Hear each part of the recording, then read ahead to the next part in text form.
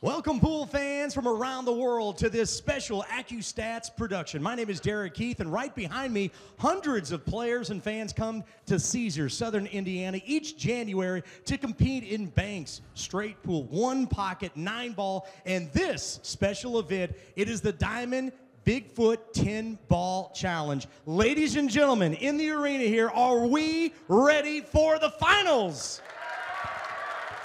We have witnessed some amazing pools so far, some huge TPAs, and this match is going to be greater than all of them, I suspect. We have two great champions, but only one will be the winner, and we're going to crown a brand new this year Diamond Bigfoot 10-ball challenge champion. It's time to find out who it's going to be. First up, he defeated Ruiz in round 1, Darren Appleton in round 2, and Jason Shaw just last match. Three-time European champion. He's a 2019 World 9-ball champion and the 2020 Moscone Cup champion. Sponsored by Q-Tech, Diamond, and Talm. From Moscow, Russia, make some noise from Fedor Gorst. And his opponent beat Alex Kazakis in round 1, Roberto Gomez in round 2, and Mika Immonen last match. He's a 2017 Moscone Cup MVP, 2018 World 9-ball champion, and the 2019 U.S. Open champion. He's sponsored by Predator, Gabriel's Tables, and Andy Cloth. From Berlin, Germany, the killer. Make some noise for Joshua Filler. They're lagging for the break. Gonna send it up to the guys in the Accu-Stats booth. Hello, 10-ball fans. This match for supremacy of the 10-foot table pits our two youngest competitors of this world-class elite event. Mark Wilson and Jeremy Jones here. And Jeremy, give us something to look for. Well, a lot of fireworks, Mark. First off, sometimes you don't notice how great Fedor is because he's such a worker. But a little bit of a clash between the two styles. Nothing like you said. He doesn't miss anything when it comes to every shot. That being the guy racking the balls right there. Fedor Gorst really goes through his process. I think Josh does too. He just has a bit of a different process. It's just a little quicker, and as he gets rolling, it seems to get a little faster as it goes. I expect maybe our first hill match of the tournament. I know that sounds kind of like, cliche-ish here in the finals and whatnot, but I just don't expect many mistakes. If the shots after the break are somewhat equal, we're going to have a close one. Gorst has won the leg, breaking off here in the first game. He got here by virtue of 12 break-and runs, and his composite score of his opponent happens to be Gorst 33, his opponent 17, and it's the same exact status for Filler. 12 break-and runs, his composite score, 33-17. Couldn't get much closer. Okay, and a situation to start off here. I mean, there's a pretty dead kiss shot on the 4 here, it looks like to me, if you want to go offensive. Pretty big pocket going to the mouth of the pocket, off the 1 into the 4 with the cue ball. Probably a safety instead. Could cut it in, actually. I think it goes by the 4. And that camera angle tells me maybe not. So probably a safety. Down behind the 9-ball with the cue ball? Yeah. And I think maybe if he had a little better direction with the kiss shot, meaning where the 1's going to end up, cue ball's definitely going towards the bottom rail after he makes the 4 if he goes for that. And another thing is, the good players recognize how simple this safety was, but how difficult of a kick shot it's going to leave. This is not easy. Yeah, I was going to say, even as great as Filler is, he had to really bend that ball. And when you have to bend the ball, Mark, you have to commit to a slower speed. I know you don't get as much, you feel like, when you hit the ball, but you make contact a lot more often. Okay, he could set up to shoot the 2 and do something with the 7-9. Some kind of way. He's got an open pocket for the 3 in many places. So drawing across the 7 isn't the worst thing in the world. Does the 7 go anywhere besides all the way up, Mark, by the 6? Doesn't appear to. And that's why getting from the 6 to the 7 is very difficult. If the 6 was in a little handier position, I think he's going to flirt with trying to do something with the 7 right now. I mean, he could wait till the 3 ball, but the 10's a big ball to block the 4, right? So right. if he gets a little heavier right here on the 2, I'm almost 100% he draws into these trying to glance. We'll see. He may still be doing that because he aims a little high and then comes down. No, he decided not to. So now I'm curious because not only getting from the 6 to the 7 very difficult, but imagine getting good on the 7 to get to the 8. Right? I mean, this is tough. Right. I mean, he can definitely drag into him here, but like you said, the 10 ball now gets in the way quite often, and he doesn't want to take that type of chance. You can play a pre-planned safety on the 7 if you don't like it when you get there. It's not what you want to do, but sometimes it's the most prudent play rather than take risk of an unforced error early in the match. yeah, I kind of felt like if you were going to risk it, it was on the 2 ball because it was very difficult to get bad on the 3. You might not get a shot, but you're probably not getting snookered. So now I think he's got to, just work like you said. Oh, he did, and he held it. That's some confidence right there. And I think he saw that the future getting from the 6 to the 7 to the 8 was pretty slim. And you see how softly he went into it there, trying to minimize his risk with the 10 ball and willing to accept if it doesn't completely dislodge the ball, if he doesn't land heavy on the 9. Plus the slower speed allowed him much greater control. Yeah, and that was all about the 10, but anytime you're breaking balls out that are in the center of the table, just go practice how lightly you can dislodge 2 balls. Now when they're on the rail mark, it's different because you get a lot of double kisses and the balls wedge a little more. You have to bust those out with a little more speed maybe, but when they're in the center of the table, it doesn't take much. This is a funny shot. I mean, do you go back and forth and take an angle? You're trying to kill it here to the center maybe? Kill it to the center, I guess. Boy. Yeah, nice shot. And he was still accelerating through impact there. Absolutely. Total control. Yeah. That's where I said earlier, let the tip Yeah. kill the ball, not your stroke. And that's what tip position is all about. Making the ball speed up or making it slow down. There's so many different things you can do to the cue ball. And I noticed when I watch Efren play, he has little different pitches of the angle of the cue coming in the ball to create different effects. And then, like you said, there's the tip. Yeah, some you learn it consciously, right? But all those things, the bridge length and all that, for most players, become very instinctive things that you do. So you don't have to change your swing so much. Whether that be angle the cue, you shorten the bridge. Just like the backstroke, when the pros are practicing, they're consciously or subconsciously practicing that backstroke. Some guys are very aware of it, and then some guys are just like, okay, let me make sure it feels good. This is that dicey, iffy shot. You're straight in. You want to draw back. You also want to include a little bit of right-hand English to work the cue ball closer to the 9, but then that makes this shot missable. And you can also get enough squirt that you it dives off the 8 a little to the right. I think that's where you're going with it, right? Yeah. I think he maybe straight draws and accepts the distance on the 9. That's the most accurate way to play it. And he's not one to really, force it too often, right? Now, he may just let it loose and come back down close to the 9, right? I mean, that way. Power draw exactly. out to the center. That way you get past the 10, right? He did use the side spin there, Jeremy. Yeah. But he was hitting it with that harder speed to where if he went past the 10, he was going to have to make a little trickier shot, but he wasn't getting snookered. I like his thought there. And you can tell a little more time in this opening rack, right? Yeah, he wants to get off right. Filler's nobody to joke around with. Gorst, listen to these TPAs he's played. Well, before you mention that, to get back to a little slower here, I think he may be trying to sit Josh a little bit here early. I mean, there's a little gamesmanship there. There's nothing wrong with that either. Yeah. Quality you were saying opening TPAs, run out. Yeah, here's Gorst TPAs coming into this. He played a 949 against Ruiz, 945 against Appleton, 937 against Shaw. I've never seen 3 matches in a row played at that level on a 10-foot table. Well, you might have another never right here. Yeah. Win or lose for Fedor, I expect an over 900. Really?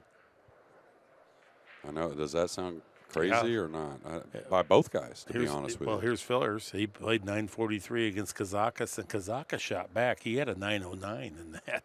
Yeah. That's elite world class. And an 853 against Gomez, and then a 932 last night against Immonen. or early today, I should say. Good square break. And that's the speed that I said earlier that I like. In the last match, he picked it up. Or let's say maybe didn't get the speed results, but tried to get a little more into the rack. And he may have another break and run if this 2 goes by. He started a lot of matches with a break and run. 19.8. It's 2-ball. I don't know. I guess it goes. Yeah. Okay. Yeah, he didn't try to even do anything. He was just willing to shoot. And he's on the correct side other than straight in. You'd rather be straight on half a pocket or whatever you want to call it. But if not, you're on the correct side. That way the automatic a little English on the object ball that helps that point over there. Yeah. To accept the ball. That was not a full pocket. He had to go, but he had plenty of room. And he's in dead stroke. And he's in dead stroke. Doesn't hurt.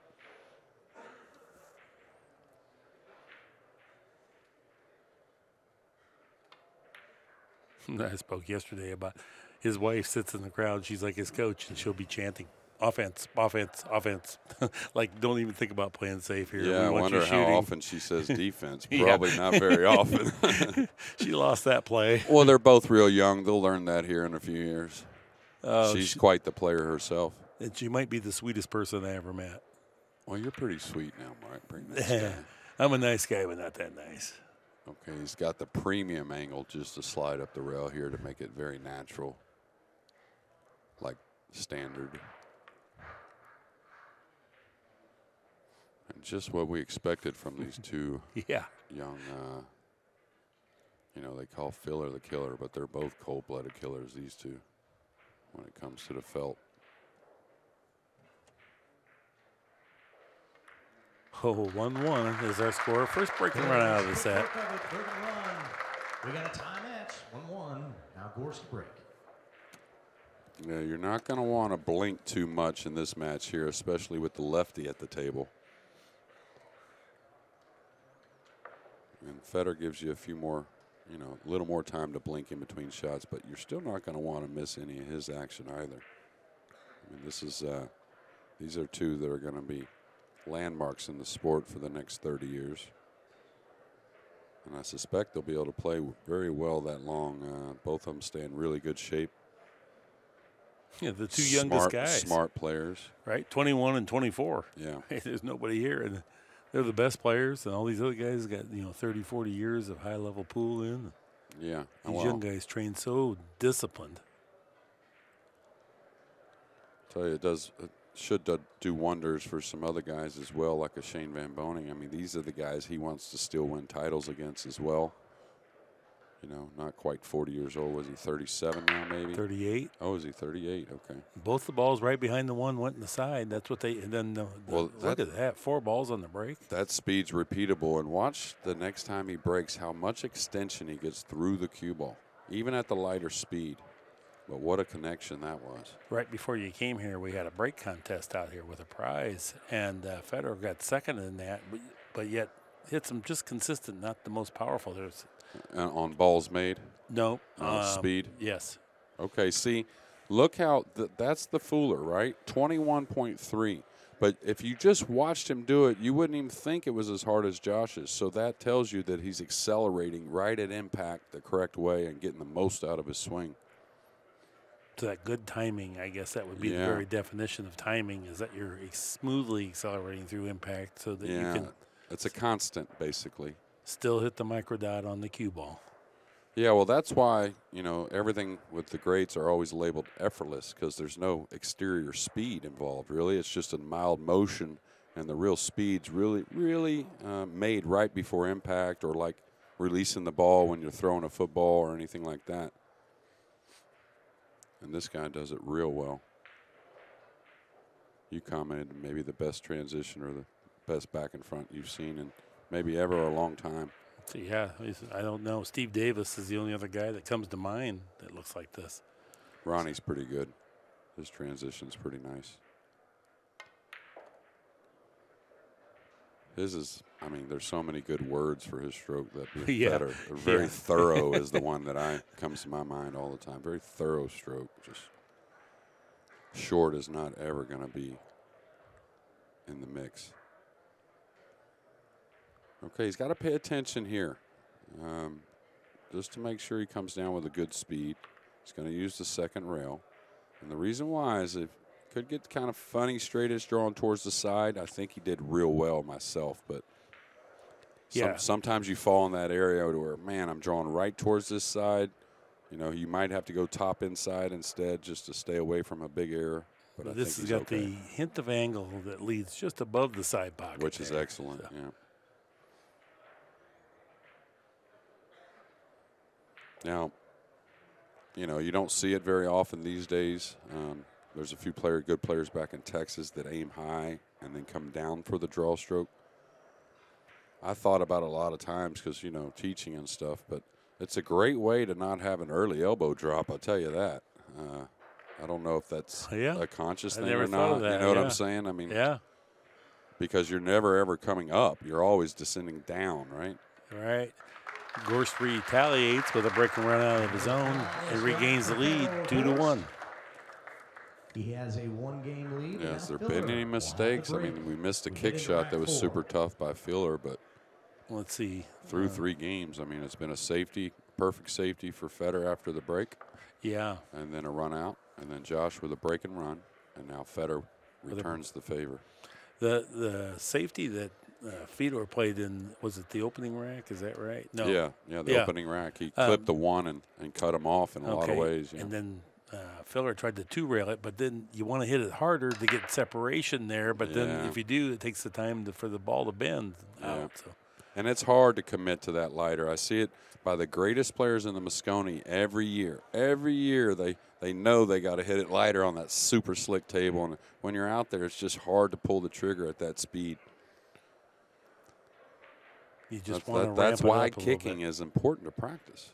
Because if you practice it, you start to trust that, I'm going to do all right here. The problem with practicing it, especially for the Moscone Cup, is that you're not often on that type of equipment. You You can't duplicate the table, It's so slippery, you know, and you usually are practicing on broken cloth, which case you can do a lot of different things. I used to do it for hours, though, I ain't going to lie. Just throw balls out there and kick at them and safety myself, kick at them. I used to see Efren do that a lot, actually. All right. Looks like got a little off the wrong side of the 5 here. So, of course, he's got all this power. So, I don't know if he plays for a whole lot of angle here on the 6 or not. Might play for it to go underneath the 8 and 9. Yeah, it looks like he has that 2-rail angle here. Yeah, and the thing about the 10-footer, right, like say if you get a little funny on this, right, like he's going to end up short. He's going to end up short but flat. But the 10 isn't, you know, you got more room to go beside the 10. That's the one benefit of the 10-footer in situations like this. You don't fear hitting the 10 as much because you can get to the side rail a lot easier. Look at that. The nice rail, speed. excuse me. Look at that speed control. It's got to go. It's got to go. go. Be good. Ooh. Ooh, maybe not for thin. Look at this monitor here. Ooh, that's pretty thin. A lot of cue ball movement. Does he float it, Mark? Does he kill it with a little bottom English? He's kind of cueing downward, but I think he should float it. Yeah, he's looking to see about killing it. Did you see how he pumped the cue a little bit right there? Right. He's going to use his extension. I think he needs the bridge with the extension. Yeah. I was going to say, did he grow a foot between the semifinal and the final? Okay, so that tells me he's going to try and cue the ball with a little English maybe, or power up. Hey, look at the form. He's trying. He's trying to do a Corey duel a little bit, huh? Now he's jettisoning this extension and going to a much longer extension. Okay. Now the one thing Filler's so good, he can roll this in and get really above where the bridge is at and be okay on the 9. So decisions here early. He's going to try and spin it. Just a hair. Oh, look at this. Wow. Too hard. This is going to fall on the rail a bit thin, Mark, but what a great shot. Whew. Is it easy to hold on the good side of the 10? You don't want to have to hit it that easy from this angle and that speed, but maybe he can. I think he does. A little short. The thing is, you don't want to have to warp it to try and get back up in it. You could scratch easily in the corner. Yeah, you can make it scratch. You can make it not scratch. You know, he used the pocket big time. What a result. World-class shot there. And really his stroke really opened up the pocket on the 9 there. He hit it way to the bottom rail there. Good job there, Josh Filler. How about that, folks, for a start after 4 racks? Another break and run from Filler. Heading into rack 5. We're all tied up 2-2. And Gorst will have the break. That's something. We are playing on 860 Simonis. We're using Aramith balls, along with the new diamond cue ball. Everybody seems to love that ball. It seems like I hit some balls again last night with it, more than I have the entire trip, and it seemed like it played pretty nice. Seemed like the material may be a little harder than the Aramith, maybe, but I liked it. Had a nice rollout to it. It, you know, got through the object ball pretty nice, where you see some balls that kind of bounce a little bit off the object balls a little more. Okay, and watch his extension through, and he's not really even unloading on him. But that... No, he hit a 25 in the break contest earlier. Yeah. But he still want to carry that cue about to the first diamond, maybe a hair further towards the side. A little less than that time, but nice result if that one chips up off the end rail there. It is, and we're going to see the bridge again, but he's definitely going to attack, I believe. Definitely happy to have this shot. Yeah, the cue ball naturally leads between 6 and 7 here. Yeah, I wonder if it's pretty thin with the bridge. I wonder if cueing this with right English to come down the clear side of the table for the 2 on the side is any kind of option. I think your shot's better, because it looks very natural. I think he can handle the speed. Right, the line the bridge is on, right? Kind of? Yes. Yeah, exactly. That's what I'm saying. Yeah. It leads there naturally. Then it's just a matter of rationing out the speed properly. Yeah, and what he'll want to do is, you know, he might. This one here, you don't get quite as much. The throw doesn't work as much, let's say that. It will still work, but he's going to have to aim a little thinner than he thinks. Now, this is what makes this shot tricky is, do you see how far his tip is from the cue ball? He's 4 inches away, so your timing of your stroke is never as good, and that hampers your speed control. Yeah, and that's what I was going to say. The throw doesn't work quite as well, so you need to aim a little more natural. Well, that's a beauty. Excellent. He might be for the side. Jeez. Couldn't have hardly hit it any better. And then still didn't. He fall awkwardly on the 2. Yeah, this will be fun to watch here. He's going to have to really move the cue ball for the corner. I think he takes on the side just because there's so much guarantee getting shape on the 3. If you cut it in the side with draw. Now he's looking to go 3 rails off the 2. I think the 3-wire makes that ball pocketing a little bit easier. Well, it's easier for sure. And I guess he can pull the ball. He's got to pull it fairly deep here. Not too deep, maybe just a little past the middle diamond. Yes. Something like that. Yeah, with running English and you come right on around the 9. Even if you lightly bump the 9, unless you hit it dead square, you're going to be okay. Yeah, just don't underhit. That's what Mark's saying. He can bump the 9 on a little hit here. Smooth. Yeah, good. Conservative. Yeah, he nice. made sure there was no issue. Nice. And again, can't tell you enough. Did you see how far the cue ball moved? But it was never really going that fast, was it? Right. That's what you'll see with the top players. Really trust the roll of the ball. Some of us try to work the cue ball closer on that shot rather than play conservative like Fedor just did. And you just got to be able to make these shots. And it's not the shot that you would love to play. It's just the shot that you have to play to aid consistency. Yeah, and I wonder if he's gone 2 rails around or just 1 rail inside the 10-4. I think it's 2 rails around. I think rolling. No, 2 rails around. 2 rails around. And he didn't put much spin on it now. So he's going to have to draw out of this, which is fine. Or is he looking to stun 2 rails by it? Looks like it. Okay. Nothing wrong with that. He definitely likes the stun. And I think he didn't want to do anything more with that previous ball. And Just I think keep it simple, the speed that he played it made it feel like he could pocket it more freely. And then he'll play from here if he has to. Yeah, and talk about it all the time. Do I want to do a little more here, or do I want to work a little more on the next shot? And he's definitely not past working. We all know that. Yeah, he's not afraid of work. He works through these racks. Look how smooth he got past the 10 there. Yeah, trusting to roll the ball again. And there's another economy of travel of the cue ball. You'd like to get the cue ball closer, but it wasn't laying for that. So he just let the cue ball go here and be a shot maker and make this mid-range shot. Yeah, straight in on the 6 would have been great, but that's threatening getting behind the 9, and there's no reason for that. That's twice now. He's played a little bit longer position than he would have maybe been comfortable, most comfortable playing. And I still see him taking a hair more time, and I think it very deliberate. Well, I don't think it's intentional. I think it's how the difficulty of these ball arrangements is what's slowing him down. He wants to make sure he doesn't give up an unforced error from not being fully prepared to shoot. Hits the heart of the pocket again. Yeah. He's all right. He's going to have to take on the corner most likely. It Could run the ball. Well, he wasn't planning. He wasn't planning on playing it down the corner, but he knew that was part possible, of it. yeah. Right, if you overhit it.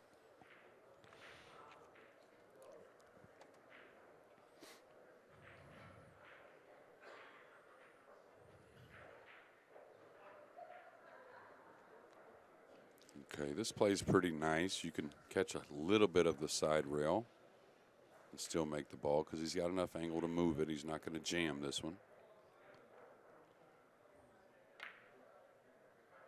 Oh, man.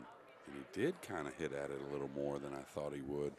Thought he could hit that a little lighter, still get plenty of draw on the ball. Of course, he missed his mark, so that's how that goes.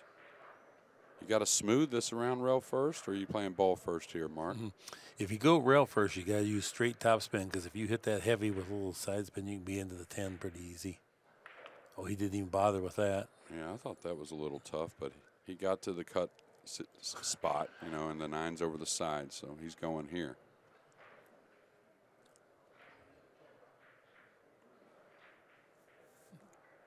Two cushion position play here for the side pocket.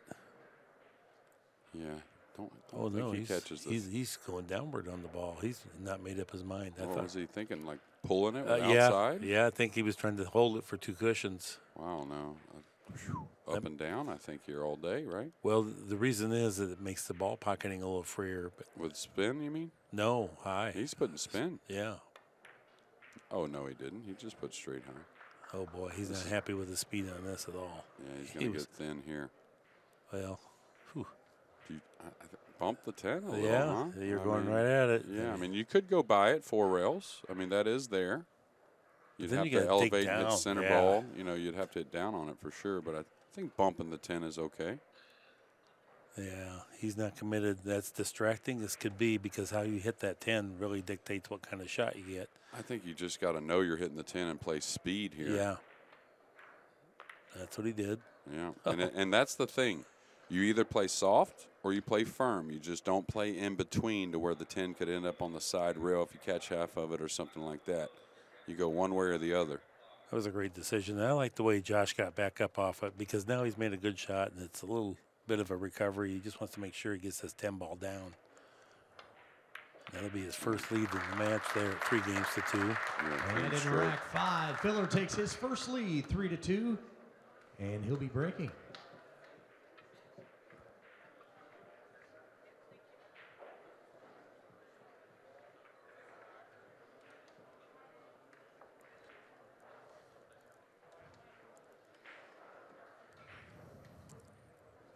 Yeah, we'll get a replay of Fedor's miss on the 7 there before Filler breaks the balls. Yeah, just caught a little more of that, about an inch up from the point. Rattled here on the big foot, 10 foot. All right, nice speed there.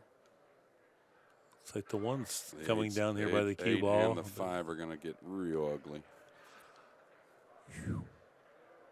Well, he's got to roll out by the 4. He's going to maybe have to masse or kick to do so. Can't roll out to the cut of any sort here. Could roll out by the 2 maybe for some type of tricky kick shot.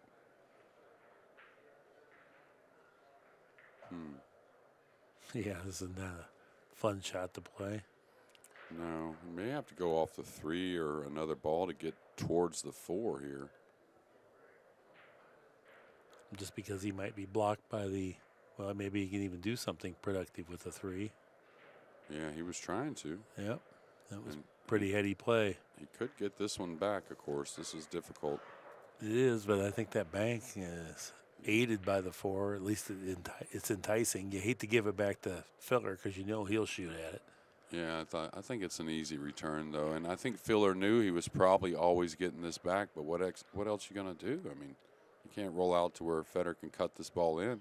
So he's got to edge it and run the cue ball and take some chances. The good thing is the 2's going to help him out. He caught the point. Now Feder might shoot the combo. But if he got the ball all the way down there, it might have been hard to shoot that 1-2 combo, right? He caught the point right there. So, you know, good effort from Filler, and I think a correct decision from Feder. Now this one's going to go away, and you can't really move the cue ball much, Mark. So you just take your medicine and see if you develop a shot here.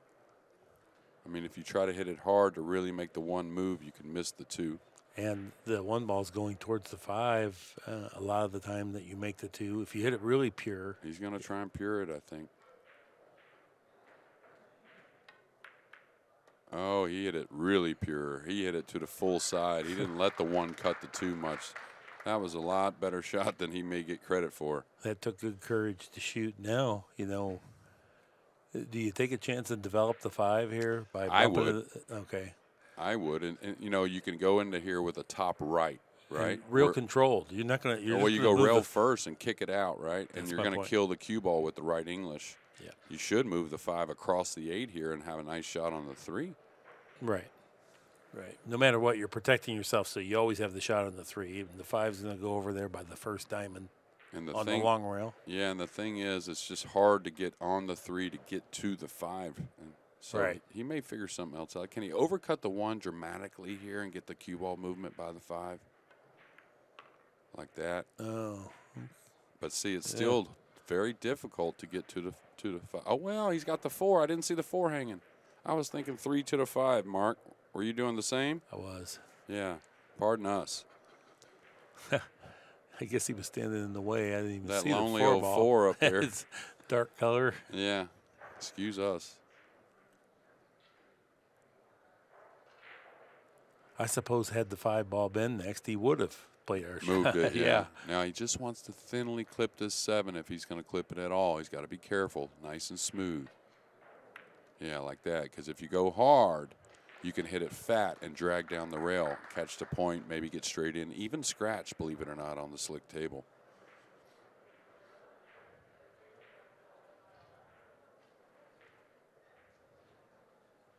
This is a shot that plays easiest if you go 2 rails rather than 1 because of the, well, you can go real thin too, but you don't want to be on the rail, so you take that out by going to the second rail and coming at the 5.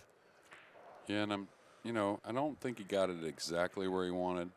I don't think there was any reason to be this thin on something on the 5. But he's going to probably go to straight in now, straight in-ish on the 7. I think he wanted the cue ball 6 or 7 inches maybe towards that corner pocket just to be a little heavier on the 5, but he should be fine.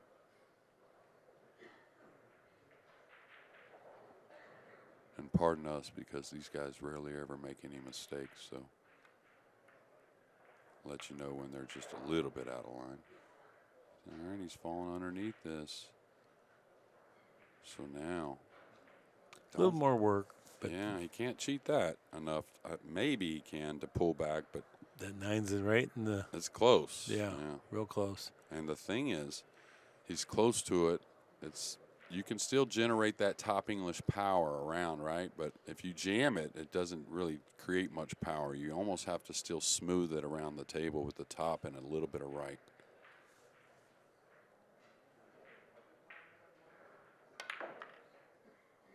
Gonna be short? No, it's good.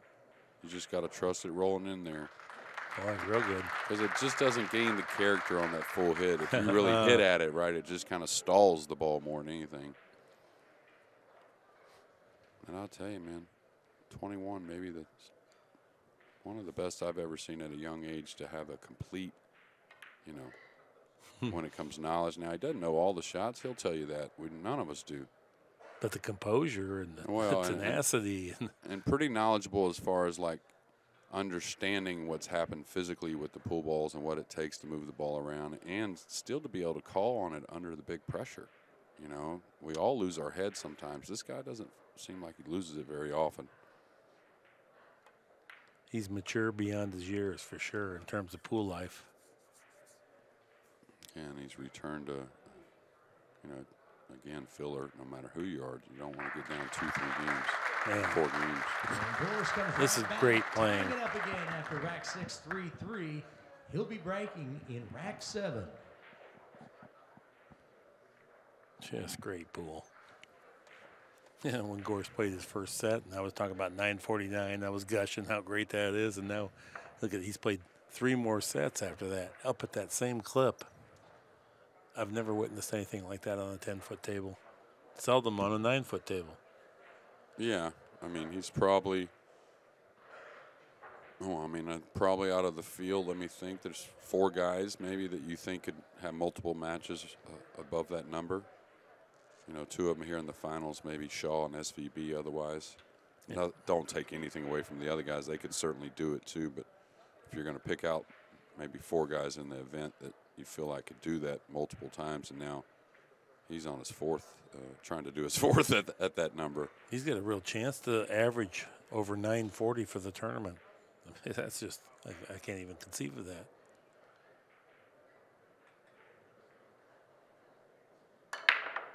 Oh, great connection there. The 5-ball down. A little more travel on the 1. Got an ugly kiss. He was, he points out he had it parked there, and he would have had a great shot instead. Got kissed off to the side, but boy, he tagged the break square. 21.4. Doesn't want to take a chance at the spin shot here. It is there. Going a little bit like rail first. He's going to roll out. Yeah. Technician. Doesn't want to fool with the 2. It's already a little funny with the 3-up table, right? So you wouldn't want to move that. That's already helping you if you have to roll out a bit. Now, Filler probably doesn't pass this. I think he tries to create from here, maybe. Can't blame him, because if you hit the 7, outside right? of the 7, there's a chance that cue ball trickles onto the right angle for the 2. Yeah. He's passing it back. Boy, he had to pull on some reins there, didn't he? Yeah. Not to shoot Yeah, this. it was grudging. He gritted his teeth and said, go ahead and shoot it, but I hate letting you shoot it. Well, the other thing is, I didn't necessarily mean offense. Can't you bank the 1 around the 7 with a high ball here and drag the cue ball maybe into the 3 or over by the 4-9 and let the 1 come down below the 2-8? Well, you can, but also the speed, it can get away from you easy, Yeah, too. but you got a lot of balls. If that cue ball with the high English kind of hydraulics to the left, you're going to be okay. Well, there you go. Yeah, see, like this. You There's called so it. many balls there. I mean, he's going to give up a little bit of a shot, but I think percentages were on his side. Now, I do think he hit it a little thinner than he wanted because the cue ball came off kind of hot. Yep. Going that direction, right? But it wasn't a terrible play. Definitely had an opportunity. And he didn't have a choice. He's shooting. He had to push out. Finger feller. All right. Is he going to get a backdoor safety here? Nay, nay. Doesn't look like it. No, he's got a couple choices. He can go rail first for sure and might be able to go ball first. The swerve is not terrible either. You get a good feeling because you can hit the 1 a bunch of different ways on the left side. Then the left English is going to carry you for the 2 in the upper corner, right? So not sure the 2 passes the. Well, it's definitely a swerve. Look at the elevation here. That's the one you feel better about. And you can move it for the side if you really feel good about it, like this.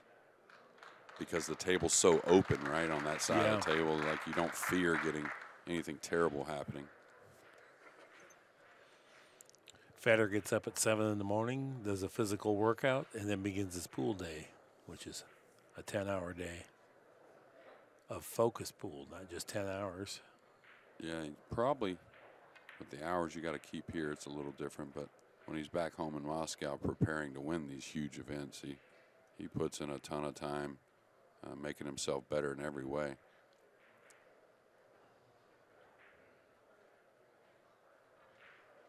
And I do think, you know, Federer's got this going exactly how he wants. I know it's 3-3. He'd love to be up a game or 2, but, you know, I mean, like to break and run out, but you want to win games against Filler. Maybe a little psyche. You know, you're winning when he passes a rollout. You're winning, you know, when he takes on a rollout. You know, you're winning different ways and sitting him down a lot. You know, I see a little more time taken myself. Pretty routine here. Just a little pinch on the cue ball. Anytime you want to hold the ball off of an angle. Now, he may be going forward for the side. I don't know. But generally, it's straight low English. No side spin. Nice shot.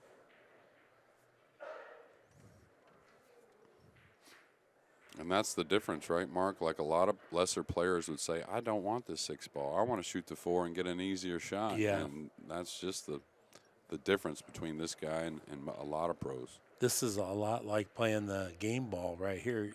You know the 7's over the pocket, but you still need to play the cue ball for a specific place. It's not just get that 6 in, because that's not how you approach any of these other shots, and that's when we miss on this type of a shot. Exactly.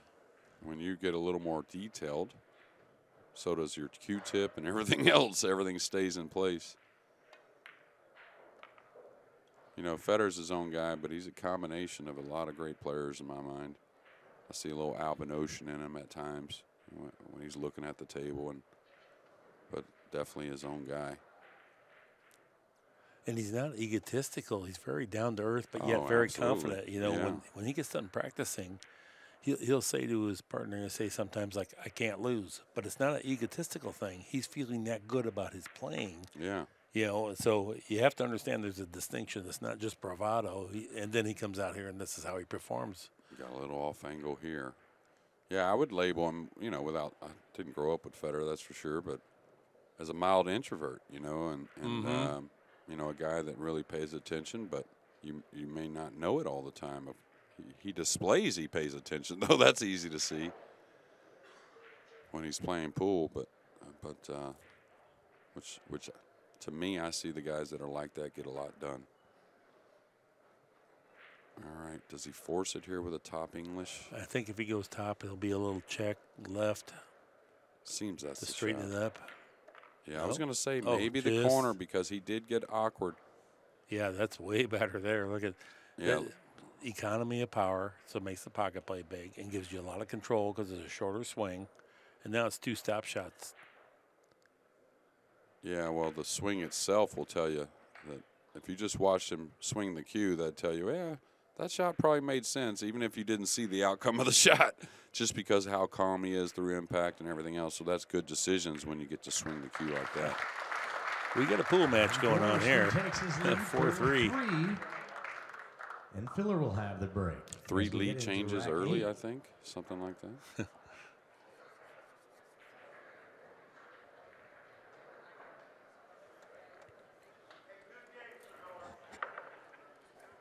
Yeah, here we go with the 9-ball rack track. Yeah, you can see 3 lead changes already in this match.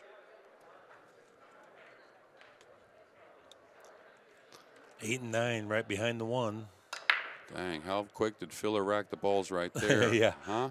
Now, he missed the 1 a little bit. Anytime the 1 ends up on the end rail, definitely a mark that will tell you they missed the 1 a little because they're setting up to break to where the 1 ends up over the corner. So say right there he broke from the right, he came across it on the left side. I think it was the opposite there. Actually, he broke from the left and it came across from the right. But yeah.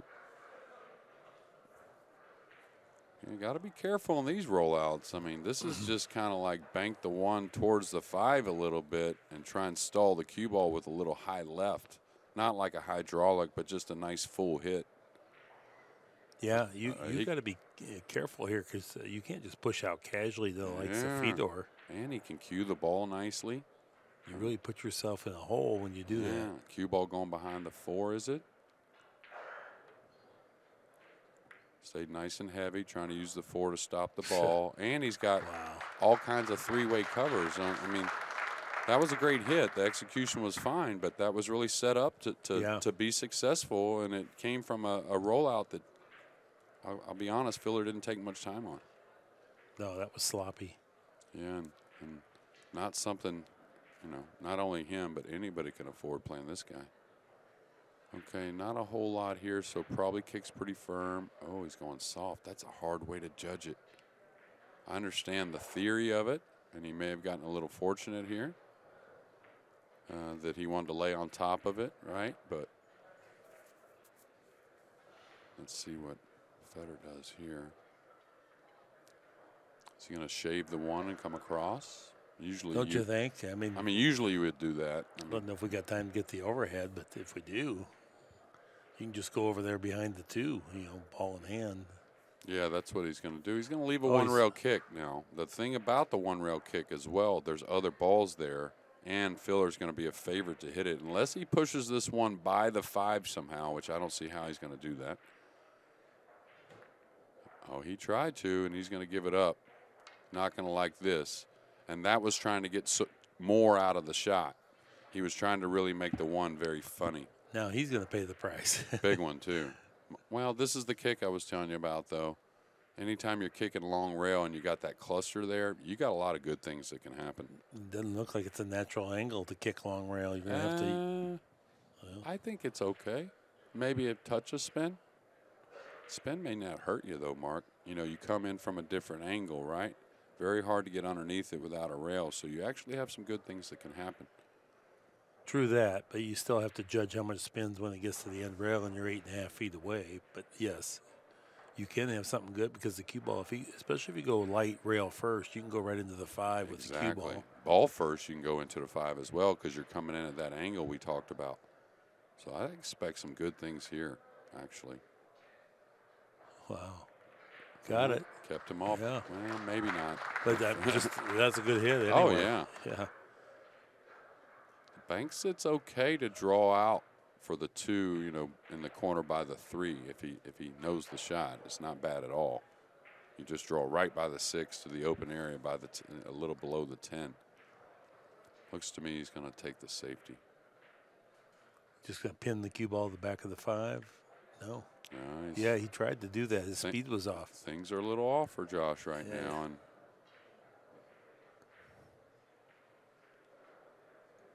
interesting. he's looking at the cut just because he feels good about the pocket. He's playing great. Hey, this is a egregious mistake here, and it's barely. I mean, we're stunned when he almost hit a bad shot. He's measuring up if the scratch cross side. How possible is that if I dice this one in the corner? Because I think he wants to shoot here. Be cold if he cut it in and come across and scratch. I think he might catch a piece of the 10. We'll see. I don't think there's a scratch in the side, really, if he hits it towards the pocket. If he hits it good, right? Yeah. Yeah, I don't think there's a scratch there. If he hits it good. He might hit the point and really help him out with a cue ball. Now, when you shoot this kind of shot, this is where you really like that medium speed to pocket the ball. Nothing heavy, nothing light. Got to keep your head super still. Slow back. Finish. Stayed still. Oh, there's that cold-blooded. scratch. Yeah. Cold-blooded. And he knew it. He checked it. He just felt like he would probably get an edge of the 10 ball. Maybe even hit the 1 too clean to the pocket, to be honest with you. I mean, he hit it sweet. Pool players, I hit it too good. See this now, Josh, this is different. He stuns over into that angle he wants. I roll the 2 in the side for the angle I want. It's just preference, right, with ball in hand. That was a great shot on a 10-foot table, though, to scratch. So Josh here won't get too close to his work with the top inside. He'll get decent, though, a little above the middle diamond. He'll hold the angle to move naturally for the 5, though, I think. I think Josh having a little talk with himself right there. Maybe, you know, after a couple of mistakes, he took a little more time on that ball. It's not a pretty routine shot for himself.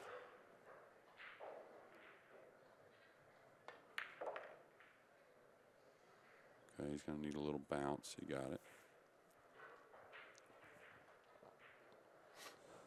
Now, this is where you got to make a decision. Does he draw over for the side? I've seen him do that plenty. He'll just go below the 6 to the side rail and over. Do you go follow here?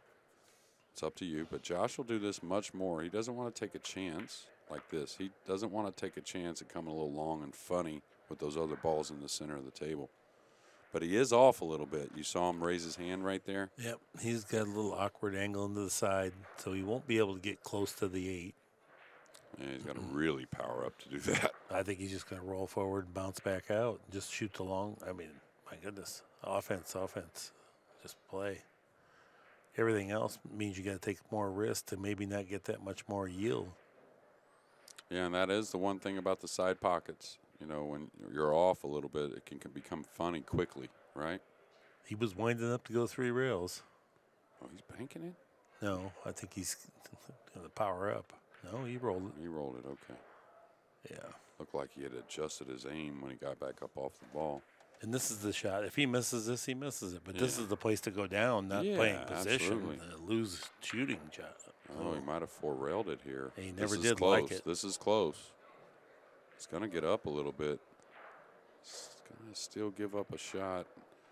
And it's just like more than the miss, to me, if I'm just a little concerned, he's just a little off, period. You know, like it's like, you know, he took a little time wondering, like I said, maybe he had a little talk with himself after that mistake earlier. And so we'll see what happens from here. But Josh Filler is human, so he's got to maybe take a timeout, maybe. Yeah, that'd be a good time to do it. I don't know who broke this last track. Okay. Where's he going? Is he going near the side at all? I think he's going behind the side. Okay. He's cueing a hair left. Is he going into the 10 maybe? He rarely does stuff like that. Oh, what a nice hit to go inside the 10 like that. That's where he needed a little more of that high ball and just a little touch of that outside to make sure he gets inside the 10. How good is Fedor playing, especially if he gets this 9-ball down, gets on the 10. Even his scratch, he made a heck of a shot to scratch. Yeah, he'll come down with the tip, it looks like.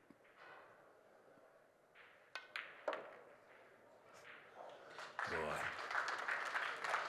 Real good stuff.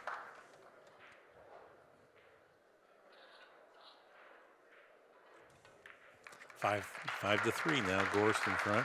And Gorst now opens up a 2-game lead, 5-3. Yeah, it'll be Fedor's We break head into as rack well. 9. Gorst will have the break.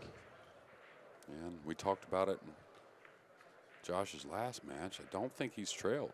Here's our TPA. He's at 942 for Gorst with only 3 mistakes and 49 balls pocketed. 30 balls pocketed with 6 mistakes and an 833 for the German, Josh Filler. Gorst is powering up, putting the heat on his opponent. Yeah, well, getting out when he's supposed to. What I was saying at the last match, that I think we commented that I don't think Filler has trailed in any match so far. So new territory in this tournament, and a guy that rarely loses in the finals. You know, he maybe not. You know, you could pick some other players that run deeper, a little more consistently, but he wins a little more often, especially in these situations. I can't even remember the last tournament that Filler got second. Yeah, right. The other part of it is that Filler has 3 wins so far, 2 of them breaking runouts, so he hasn't won much when he isn't. When they both shoot, right? Yeah. And that tells you a little bit about that brain of the 21-year-old Fedor Gorst. But, you know, we saw it in a couple other matches, maybe a few lackluster rollouts, right? That hurt. That rollout hurt earlier. That pinned him up pretty good. Look at how those balls opened up there nicely. Again, the cue ball stopped. 19-8 again, I'm guessing, somewhere around there. 21-6. Oh, wow. He really got the connection there. And again, it's a fooler because, you know, he starts so mild on the downswing and creates the acceleration. You know, it looks more effortless than the power he really creates an impact. You couldn't have hit the cue ball any purer. It didn't have any hint of side spin, and look where it stopped. Right where he started from. So. Okay, he's going to want to gain the angle, it looks like. And this is what a lot of people would say, why wouldn't he get straight on the 2? Because that doesn't agree with the 1. So now he's going to come to the center of the table and shoot the 2 and wrap around the 6 to get to the 3, I believe. So it's a lot of times what the ball wants to do. He could try to take the chance to get straight in, Mark. But if you don't get there, you could get really kind of dead where you're not going to get there at all. Now he can stun 2 rails around the 6. He may even be able to go with a straight high ball, 1 rail between the 6-9, huh? I mean, that is an option, even though I do think he likes the stun. Yeah, So, I think the stun has just a little higher yield out of it. well, he likes shooting it that way anyways, right? I mean, Right. it's like shooting the money ball, you know, right here. They just, you know, quarter tip of left English, half a tip below center maybe, not even, and just let the ball roll out on you. As soon as you get by the 6, you're pretty home free.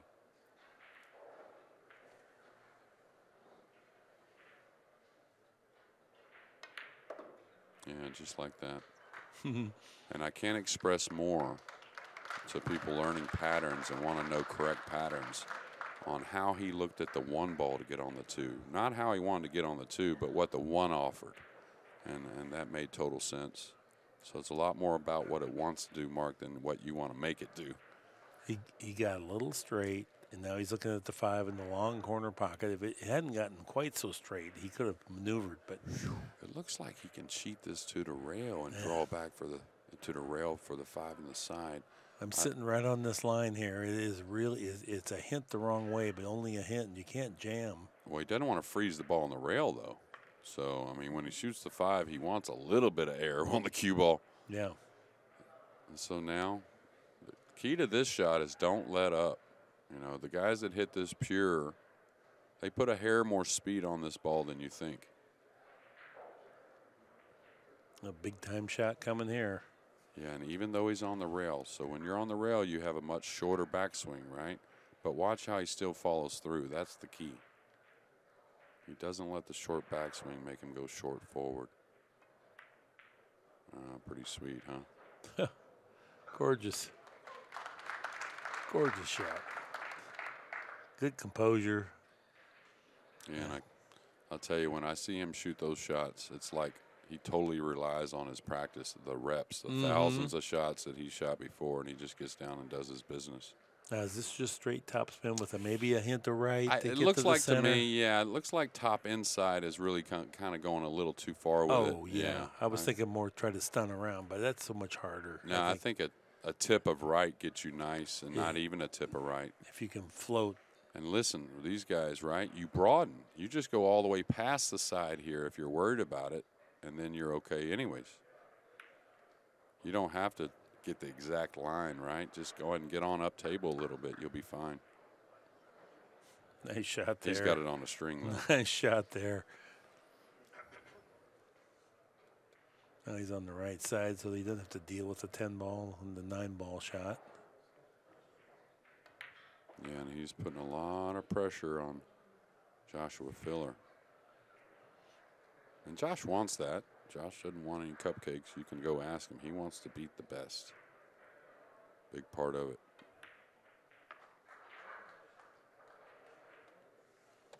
This will be the 3rd break and run out of the set for Gorst. Yeah, now up over 950 and climbing.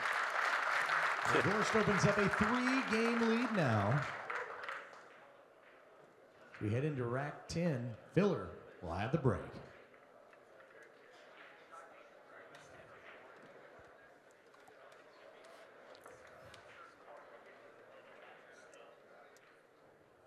Yeah, very uncharted territories for this event so far for Filler, right? Right. I mean, but you're never going to win a big event unless you get tested along the way. So oh, absolutely. Happened here, I guess. Absolutely, You know, that's how great he is he took the test away from a few of those matches. All right, got a ball down. And a shot. It looks like a good shot. Whew. If the 3 doesn't pass the 6, that's the only issue I see, is doing something on the 3. It looks awfully tight. He's not taking much time, though, so he must not mind the 3 ball too much. Man, he's on the wrong side of the 2. He can go to the rail and out. And like I said, the 3 just must play.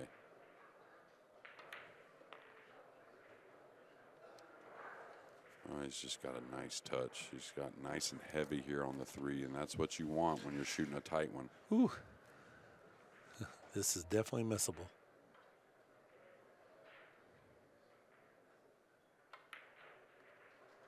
Good shot. Yeah, and a bunch of kind of throw-ins from here for these guys with the 7 over the side, the 8 very near, 6 near the pocket. and he's in perfect line. So just what the doctor ordered for Filler here, Mark? Absolutely. I mean, he needed that. As great as he is, he needed to put one on his side. Yeah, this gets a little rhythm back for Josh. Yeah, and, you know, after it seems like it's been a lot of Gorst, and it has, with this break and run, he's really technically only one break of serve down. Now that he draws it to 6-4, he's got to win one on Fedor's break. That's obvious, but only one.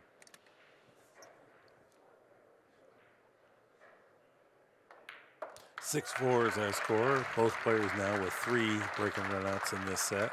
Yeah, and it's been a few minutes since we got to see Filler fire a 10-ball in. We talked about that earlier. No slow roll on them 10 balls usually.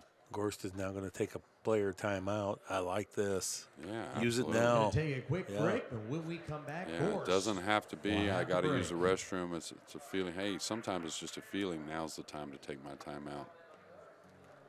All right, everybody, we're going to be right back after this short player timeout. All right, Gorst is ready to break. He's leading 6-4. Yeah, Both players doing great. I was just going to say both players have broken ran 3 times. Yeah, and that's the break is what I was going to bring up. It seems Fedor's dialed in. His first break wasn't his best, but after that he's been pretty solid. So a 2-game lead to me looks pretty big at this moment, even though we do know it could change quickly. But we're approaching over halfway. A little off that time. The 5-ball rattled, and now as soon as I bring it up, a dry break. Is the 4 going to help him? Maybe so. No, but the thin cut on the 1. 2's on the other end. And the 3 is a real problem. But the 3 might help him. You know, the 3 might help him slow the cue ball down. If he just rolls. Yeah, and even more than a roll. Like he can shoot a little bit of speed and come into the backside of the 3. Normally when you hit, see how many balls are on one side of the table, and that's from a little off on the hit on the 1. I don't know how it happens. I've done it so many times when I used to practice it. I'm like, man, how's they all end up on this side, it seems like. What is he looking at now? Banking. Well, maybe bank safe, the 1 over by the 10-ish, and try and move the cue ball a little bit. That's the only thing I could figure. Don't think he would go for the bank shot. No, look where he's putting his tip. He's putting his tip over there where he wants it. Maybe he figures to get past the 3 this way. Just kind of guide it a little bit, you know. Ooh.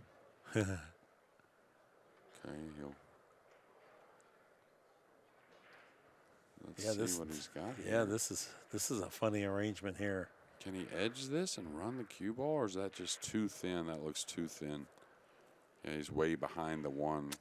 Very chance of scratching coming off the left side of the 1.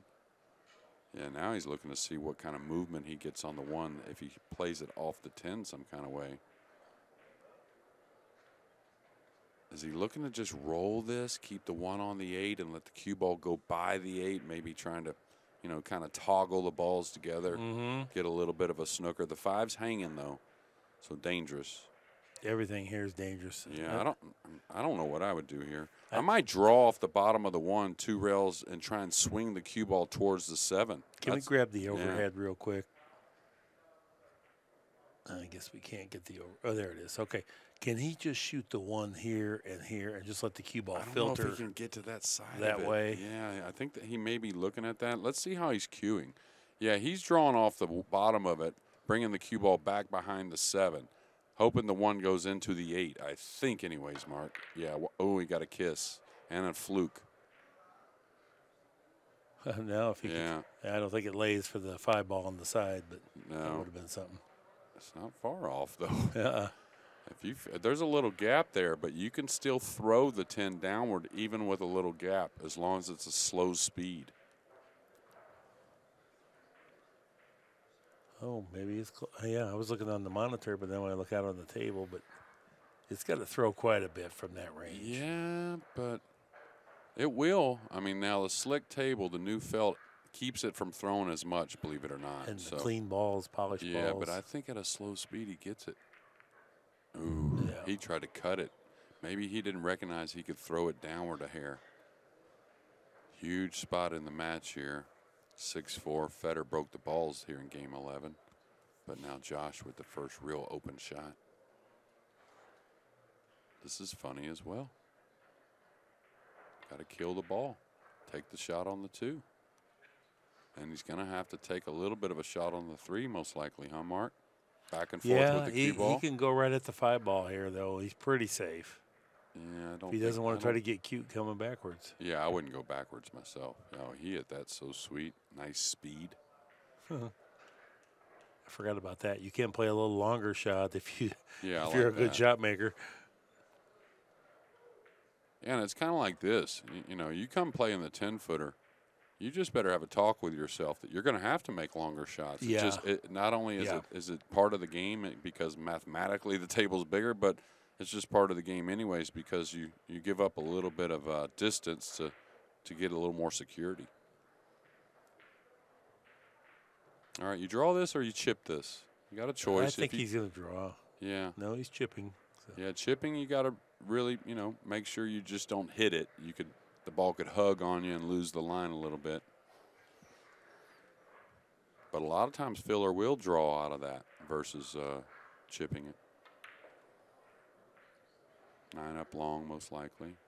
Just kill the ball here. Right. Just trickle this over. Well, he's drawing. No, he's trickling. Yeah. He just had to throw it a little bit. And you got a hair, make it clear decision here if you're going to stun it out. Yeah, he did. Nice shot. And he stunned it forward also in case it didn't come out. Then it makes this cut play easier if he doesn't get this much angle. Well, Fedor's great at the stun. I kind of say Filler's the best I've ever seen because he uses it even more than most. 6-5. And he does it under pressure where a lot of people wouldn't want to have to stun the ball in certain shots under pressure. I mean, like ridiculous stun shots, like real light ones at times. And now 6-5, our National Billiard Academy rack track. 4 in a row there in the middle for Gorst now to the TPA. 923 had dropped a little bit and climbed a little for Filler. No surprise there. 923 and 875. So on track essentially, right? As far as like hold and serve, now Filler's got a chance if he can win here. Get it 6-6. 7 ball down. 1 ball's nice and the 2's even better. 4 is going to open up, it looks like. Yes, it is. Whether it does or doesn't, that is not what Gorst wants slow to him see. down, right? Right. Yeah, you could put that 4 on another table, and Filler's going to probably get out anyways. Somehow. Nice clearance in this last rack, and now he comes right back to the table with a golden scoring opportunity. Yeah. Doesn't want too much stretch here because he wants to play the 3 simply in the side. Like he'd like to stop his ball on the 2 and play the 3 in the side to get on the 4. But this is good.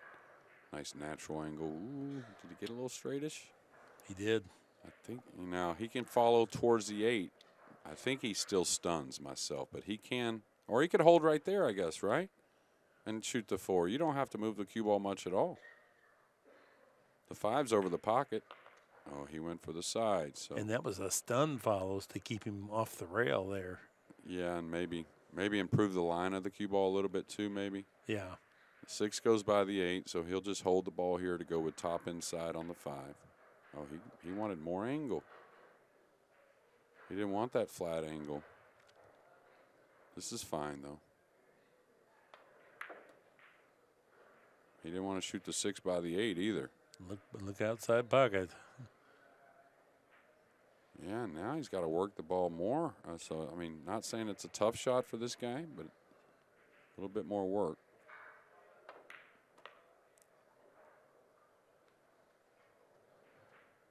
A little stretched and a little flat. Does he just lay up for the side here, most likely? Yeah, I think. I could want to go 3 rails around. He doesn't mind the sides anyways. Yeah. I think that plays the easiest for him. He could just bounce draw. this out. Super sweet angle there. That's like gin. Sometimes you can fall a little funny, let up on the stroke on those types. It's very easy to do because you don't want to overhit it and get steep on the 9. Well, maybe not the route we expected, but kind of did expect a close match, and now 6-6 Mark. 3 in a row, and Joshua Filler has tied it 6-6. Heading That into was rack fast. 13, and Fedor Gorst will have the break. That was a break and run, Jeremy. Just his 4th of this set. 4 already. He's got 6 games total. So 60% of his wins have been without Fedor coming to the table.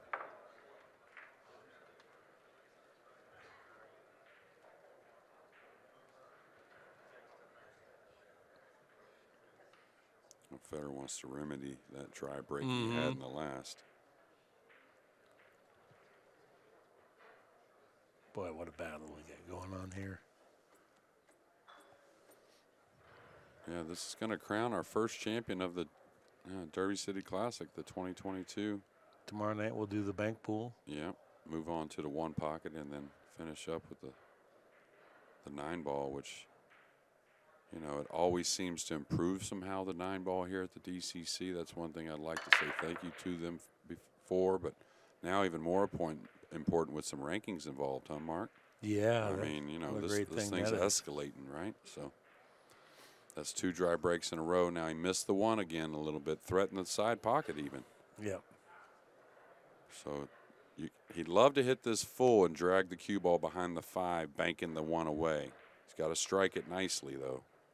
Look at that touch. Yeah, and he's a little nice. He's a lefty. He may have left a little gap. We'll see, but what a super nice shot that was. Oh, man. All right, so Mark, how do you swerve the ball and then make it go straight? That's what that's what he needs here. There is a way. You got to get up on top of the ball more. Paez showed me that 20-something years ago. So what you do is you hit higher on the ball with the left English if you want it to curve initially and then quit curving. Hard shot here. 4 ball's in the way a little too if he overdoes it. Beauty. Beauty. Man, that's some touch there. I know it was a little guesswork as far as what the outcome was going to be, but what a nice shot. He didn't leave the 1, did he? Yeah. Oh, wow. He's trying to come between the 6 and 8. And just take the cut on the 2. Well, he wants to come down to the 2nd diamond here on this long rail. Oh, he right got nice. on that diamond right there. I didn't know he could apply side spin to that shot as well. I thought he had to hit just center because the 7 had him cut off. He actually got a little flat here, but should be okay.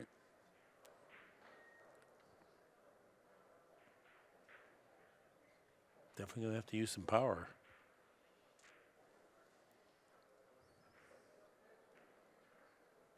Wow, look at what he's looking at. He's going to come up above the 5, get to the, about the 3rd diamond, and then bounce out into this. Ooh. I don't know if we can get the, you can see there he's planning on, if we can grab the overhead, coming down into here from, he's going to go here to yeah, but here. there's nothing wrong with that when you're rolling the ball, but to stun like that, you know how hard to predict that? That's a hard thing to predict with stun. If you're doing it with an angle and rolling, hey, fine. But I think maybe that was going a little too far. I thought he may come back and just take the shot on the 3 from about where the 9's at. That was a hard one to predict. As great as he is at stunning the ball, maybe the best I've ever seen. It was just a tough route with that type of cueing. The object ball was off the rail. It wasn't right on the rail, so that made it way tougher. He picked up a little top spin. He hit that exactly how he wanted, right on the right on the button. Yeah, exactly. As it spins to a stop just now. Yeah, and what you do, you may have to go for this and just take a little gamble with the cue ball going 1 rail at the 8. And the only reason I say that, I mean, he could bank it around, I guess. He could bank the 3 around and try and figure out somewhere to go with the cue ball, but yeah, this is tough. Yes, it is. 6-6 is our score. Yeah, and I think, like I said, he wants to shoot at it. He could go naturally around the 8, in between the 8 and the side pocket, but is he going to escape for a pocket on the 4 because it doesn't pass the 5? This is interesting. If he cues it with a hair left, I think he's trying to go behind the 8. Yeah, I feel like he's playing safe here rather than offense. Really? Maybe I'm wrong. I don't see the safety. I'll tell you that. And he was shooting. And it's an odd thing, but ever since the timeout at 6-4, and I thought it was a wise timeout, things have changed a little bit in Filler's way. Filler can rub the rail, rub the 3-ball to the rail. Yeah, he might hit the 3 with the rail. Maybe.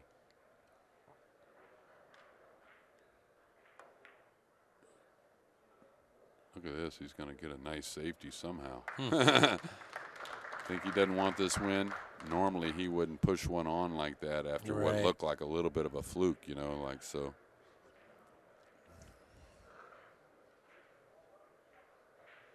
Yeah, you got 2 super competitive guys. Yeah. Here, so. Yeah, and the thing about all these tournaments with these fields is, you know, you don't do it again. This is a one-time deal till next year, right? Never be another one of these 2022 Bigfoots with this kind of field or this particular field. So, okay, should just kick to the side rail here with a high ball. You're hoping the 3 kind of banks away and the cue ball continues to come downward towards the 6-7 in this back rail. You really don't want to break open the 6-7 from here. No, but I mean, yeah. You try to get the left. Yeah, I mean, like earlier we were talking about a shot and they kind of missed an easy kick. Looked like trying to do too much or trying to avoid something else. And I think here just a high ball, take your chances.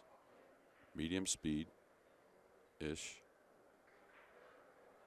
Oh, he went really light. Watch out, corner pocket. Yeah, that was. He was trying to prevent hitting the 6, and then that was the price that was extracted for that. Yeah, and I wonder what he's going to do with the 6 here. Looking at the 6 in the side here. So he wants to get behind the 5, it looks like, here in a moment. I don't think there's any other way. Oh, he's wanting to break that out. Oh, what a crafty thought, trying to use the 8 to break out the 6-7. And it was sitting there. It was laying nice to do so, actually. And now he's gotten kind of straight and on the rail. If he can get the cue ball to where it's at now he's got a lot of traffic, but he may be able to get to the back of that 6. Does he play the bank to get down there, Mark? Just roll the 4 in, play the bank to slide down underneath it? It's not bad. Looks like the shot to me. Just because he's so straight on the 4. He's trying to get over here. He's going to get behind it, though. If he goes too far, that's a real problem. Yeah. Kind of done with it now. Now he's looking for a safety somewhere.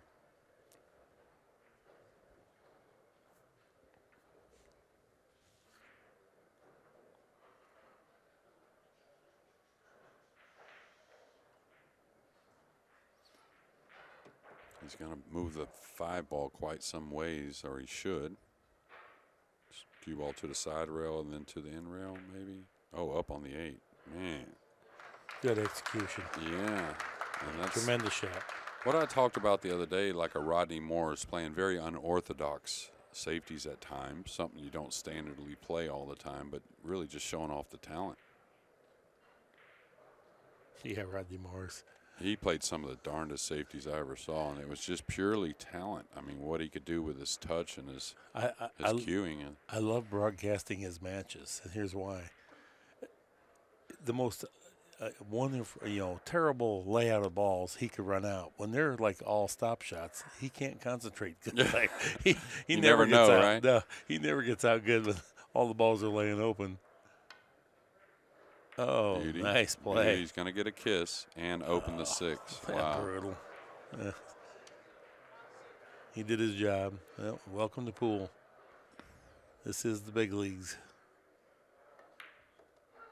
A little light there. So still not quite, in perfect form yet. I mean, that's a missed target on the cue ball there. So now he's got to make sure he doesn't land on the rail shooting the 6 to the 7. That'll hurt getting to the 8. Nice shot. So good with the center ball, isn't he? And just floats that cue ball, just effortless. Never a doubt. Okay. Again, I wouldn't say he's totally in form, but he's feeling better, that's for sure.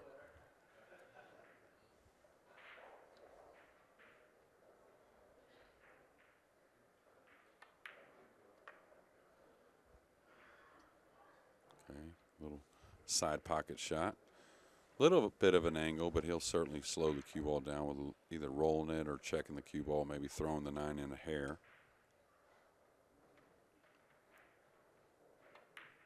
Oh, he moved it. He caught a little bit of the point He there. did too, yeah. He's not pocketing as purely as we're used No. to seeing him, and the speeds are off because of it. But this for another lead change. Filler now has 7. Oh, we got a battle on the Yeah, Bigfoot. Been a 7-6. while. Filler now leads, and Filler That's 4 in a row for Filler too, right? Yeah. will have the break. I remember about an hour ago you said something about Hill. Yeah. Think you're Yeah, look at that.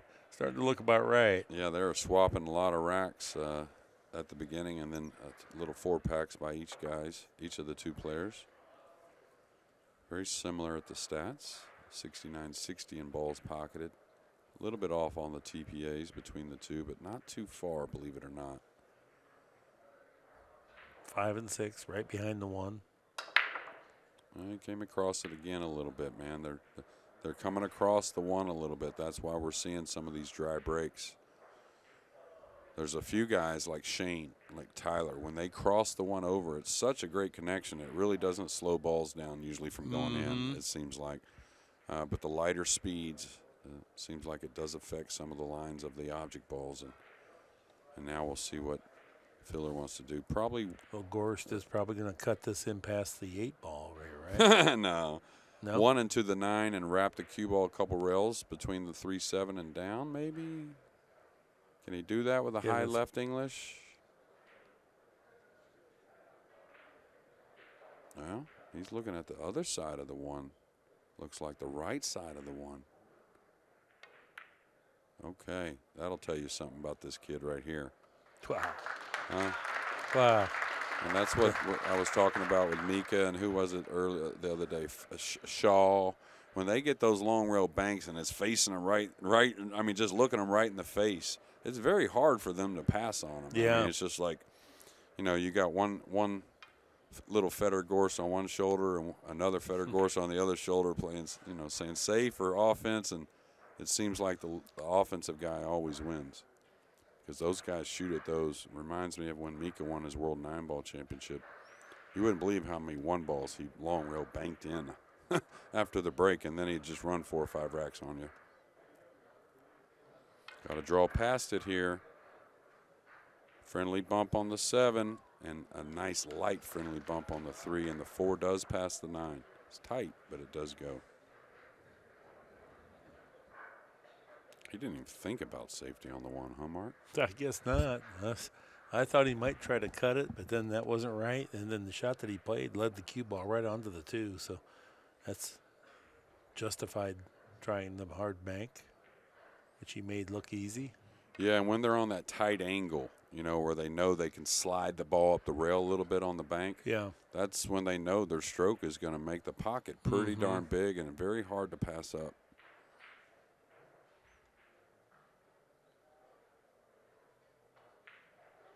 Okay, probably draws for the side here. No reason not to.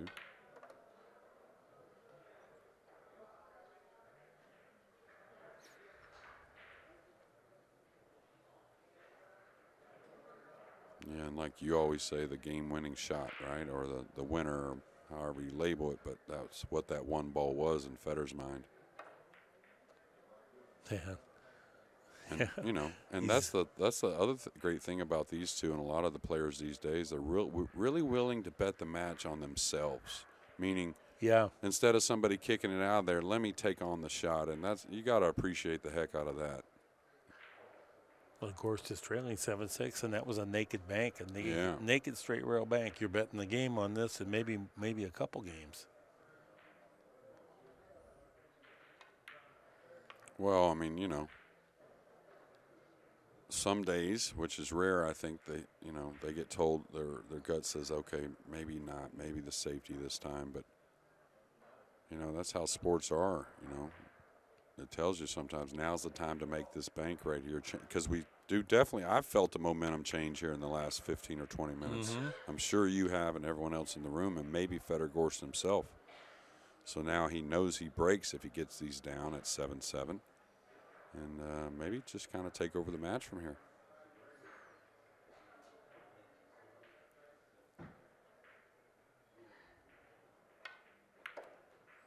Yeah, because a lot of people think pool's real cut and dry. If you get this situation, you always do this or you always play safe. It's not really the case. Right. Sometimes early in the match, you try to play conservative, and then after you get limbered up and you're stroking good, you be a bit more aggressive. Yeah, and how the match goes, you know, every time I played safe, he's kicked out of it. Oh, it's alternate break. I get to break next, and I'm 50-50 on the shot. You know what I mean? And how you're feeling is, and how the table conditions are make a huge difference. This is a real sticky table, you know, like at pool rooms and stuff. That's a hard bank. That's a very hard bank. Look how good his speed control was on that as he came across the shot line. Yeah. 7-7. And Gorst ties it again. Very courageous bank shot. So we'll be going into rack 15, all tied, 7 apiece. Gorst will have the break. Yeah, I think there's a lot more going on in today's game with some of these players than, you know, just fundamental and let me make balls. I think they really put a lot into it mentally. TPA's 921 and 885 for the two players. Balls pocketed 70 to 69. There you go. That ball's pocketed is a big figure. So important. Well, with any of that field, but definitely with these two, we're gonna crown a true champion here in just a little while. That's for sure. It's a 9 and the 5 right behind the head ball here, and he's going to want to square that up and start getting those balls to start falling to the side. That's what leads to breaking runs. Yeah, it's the 9 more often than the 5 when you're breaking from the right. It's usually the ball you're on the same side of. Ugly kiss. Yeah, and he's going to get a piece of the 1, but I don't know about a makeable one. Yeah. All right, so he won't roll out. He'll bank the 1 kind of towards the 10 and draw the cue ball with low right to the side rail and try and bleed it over there behind the 6 and 5, the 21.4. Yeah, Gorst is pointing this tip over there by the 6 ball. He'd love that 6 to filter in there. Yeah, and that's what I think. I mean, you bank the 1 towards the 10-ish, kind of. You got to cut it to create speed on the cue ball, and then the right English will kill it and let it just drag over. Well, and the right English is needed to hold the line to go over there. Oh, yeah, and slow the cue ball down. It does both at the same time. The key to this is don't be afraid to cut it a little bit. If you hit it thick, you could really lose the shot entirely. Much more room for error if you cut this a little more. Yeah, there you go. He actually cut it too much, and he's going to give up a little bit of a play, but I think he's supposed to try that shot and not roll out. It's kind of like a 1 pocket. You kind of try to bank it towards that corner there where the 10's at. That's kind of the line you're on. And the difference of hitting the 10 with that 1 ball or where you went is only just a a little bit. Just probably half a millimeter difference. I think he's got to keep it simple and push the 1 past the 2 and go to the rail and just simply land behind the 2 ball. And he's jacked up all ball fouls. Yeah, that's all he could do there. Exact shot. Keep it simple. Made it simple. Made it very difficult to kick at. Where's he going here, Mark? 2 rails between the 4-7. Ooh. I don't know if Filler realized how devastating of a safety he was playing right there. Oh, this is really tough. Now, you want to kick at this most likely. I know the 3-8 is playable. I know the 5-6 is playable, but they're tough. So you want to, unless it's just stupid, you want to try and kick at this. I don't know if we can get the overhead. He's looking at the side rail, but I'm thinking here, and you got a pretty big target because you can get rail. Yeah, that's what I thought because I didn't think he had the side rail. But if he's got the side rail, it's hard not to go this way, right? He's going to dig and warp. Yeah, again, give it time to bend. Cue ball's coming towards the 3 and all that, though. Oh, solid impact. Yeah, look He's at this. going to get a reward, right? Big time. Oh, he deserves it if he didn't. He dodged the kiss that time. He kicked similar on the 5 to the other. I feel like he left the bank. Maybe, but still. Yeah. Great shot. Exactly. Great shot is right. Well, he's definitely got the safety maybe behind the 5-ish or towards the 5 if he doesn't want to play the bank. Man, how pure is he playing? Oh, my. That's in him. It's hard to hang a ball hitting inside the pocket from 2 diamonds up. Especially that angle right there. Yeah, exactly, that angle. Now, he can't slow roll this kick. That's obvious. So this is going to have some speed on it coming across the table. You can even scratch behind the 1 here. Yeah, but the good thing is the speed may help you ricochet a little bit more off the one, which is what he's trying to do. The thing is, if you really get focused on the second rail here, that's ideal. You know, if you were going to type it into a computer program, the second rail is what you want to hit. But it's easy to whiff the whole ball trying to involve the second rail as well. He's going to back it in there with some draw, so he just goes past 3, about 2.5. Yeah. Oh, doggone. Well. Yeah, I'm just saying he tagged that so square. Yeah, and I don't know if I get fooled kicking across the 4 here. I think I go behind the 8. Kicking across the 4 here, a lot of scratches there, and it's not as easy as you think to come away with some results. I think kicking behind the 8 gives you a little better chance. That cue ball can go behind to the side 5, rail. yeah.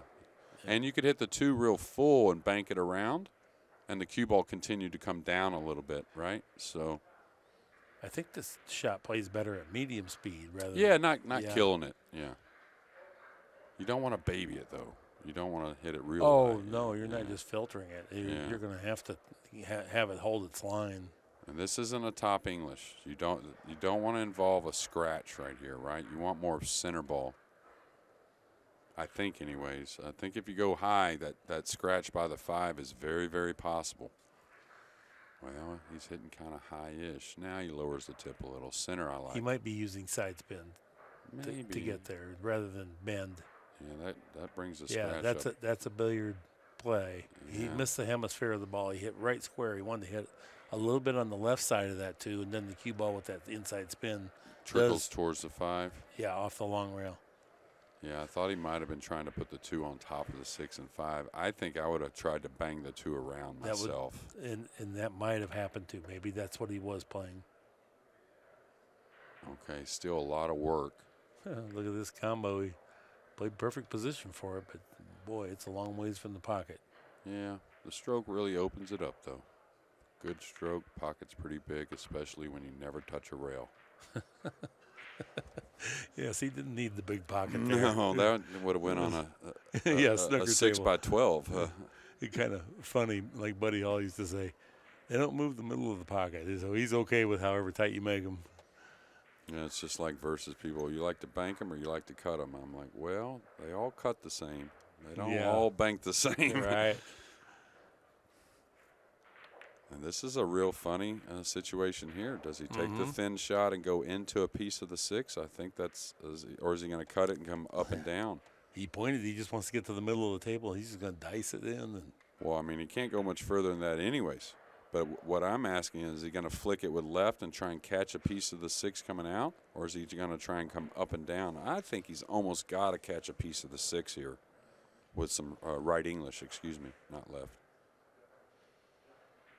I think if you try to go up and down, it's hard. You might you might hit the 10. The speed, you might hit the 6 anyway that it takes. Right. Uh-oh. He hit that with a lot of speed, though. Cue ball, like he wanted to get thick. I would have wanted to hit just a portion of the 6, not so much myself.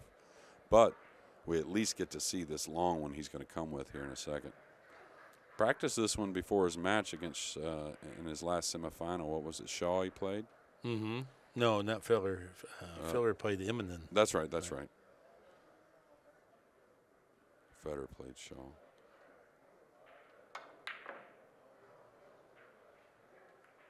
Oh, the cue ball's getting kissed back for some distance here. So, wow, look at this kiss. Wow, this is just going to be pure ball making here. Forget position. What's the best way to hit this ball to make the ball? And that's all you're doing. You just govern the speed. Yeah, I think the speed it's all about the speed you like. I don't really concern myself with the speed for the 7 with it over the side. I can make that from a lot of places. I mean, I want to dial in on the speed I like. Don't get me wrong, but looks like a medium-ish again. I know I say that a lot, but you don't want to baby it and you don't want to bang it.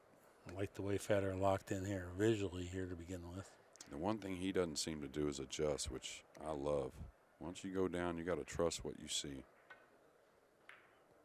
He overcut it. But a great stroke. It's just that hard of a shot. Just because you make a great stroke doesn't. But he didn't flicker. I was leaned forward, watching his head and body. His transition was smooth. It's just that hard of a shot that.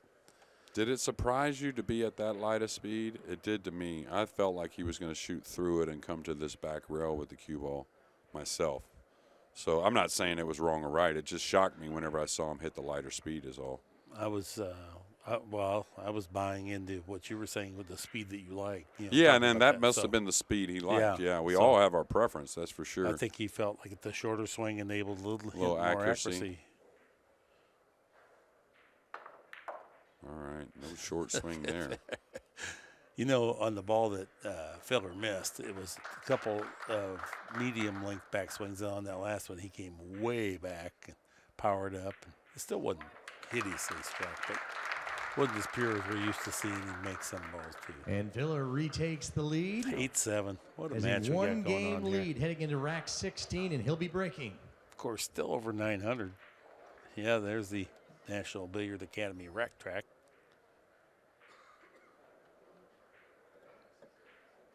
This is about as equal as it can be.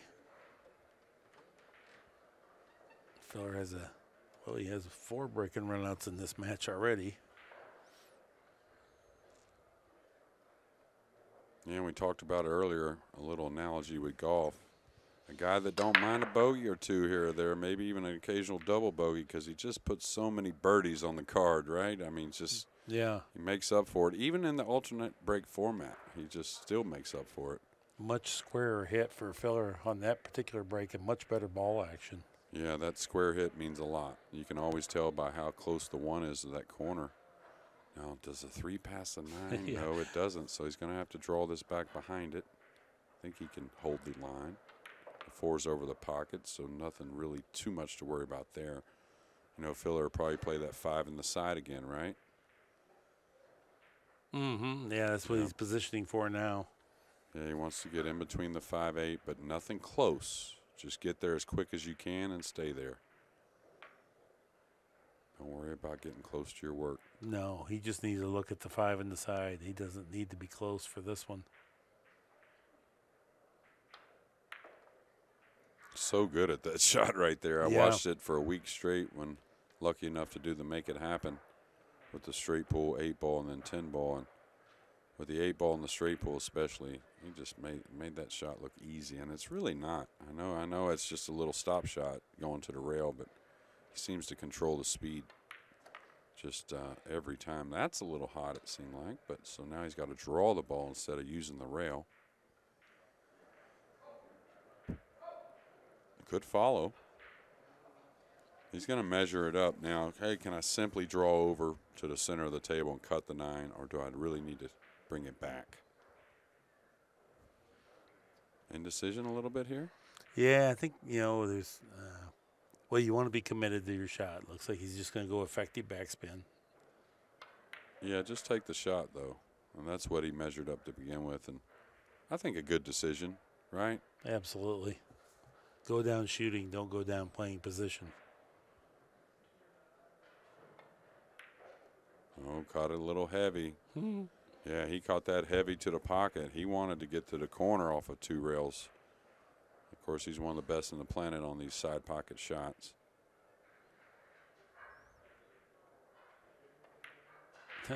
Big game there. Yeah, Fedor's, And the killer Filler Fedor's takes a gotta put something 2-game lead together from here that in break the and run, 17th inning. 9-7. And Gorst will be breaking, trailing by 2.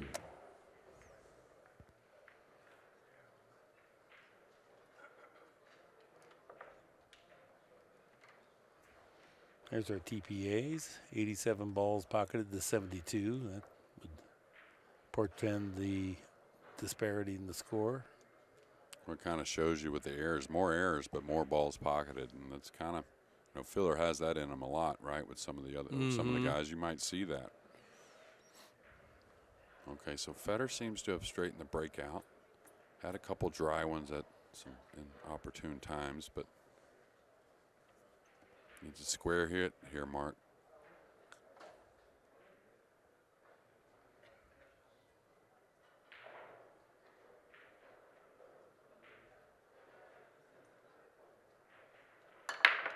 Really square.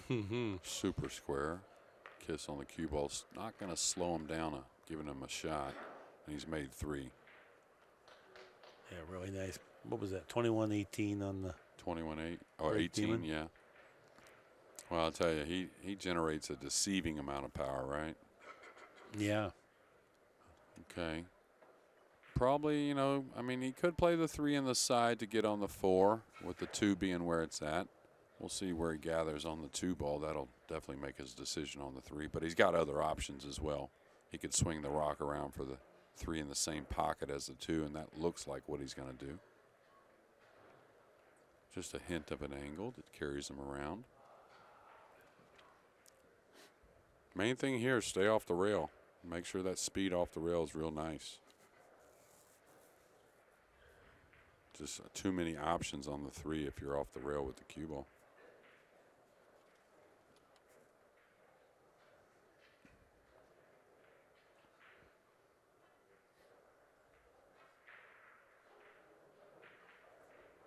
Okay, he's got to apply a little bit more spin than he usually uses.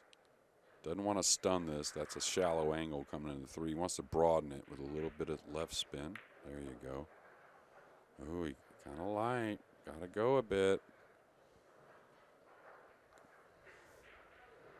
Again, though, he stayed off that rail, so Yeah. he can come between the 8 and 9 if he wants. That's right where he put his tip. He was showing himself for just the ability to visualize the result that he wants.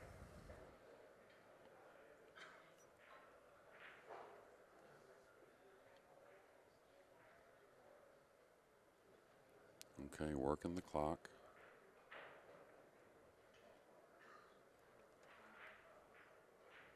Okay, he doesn't want a thick side of the pocket here. It could entertain hitting the 8 with the cue ball, so got to hit this pure to the center.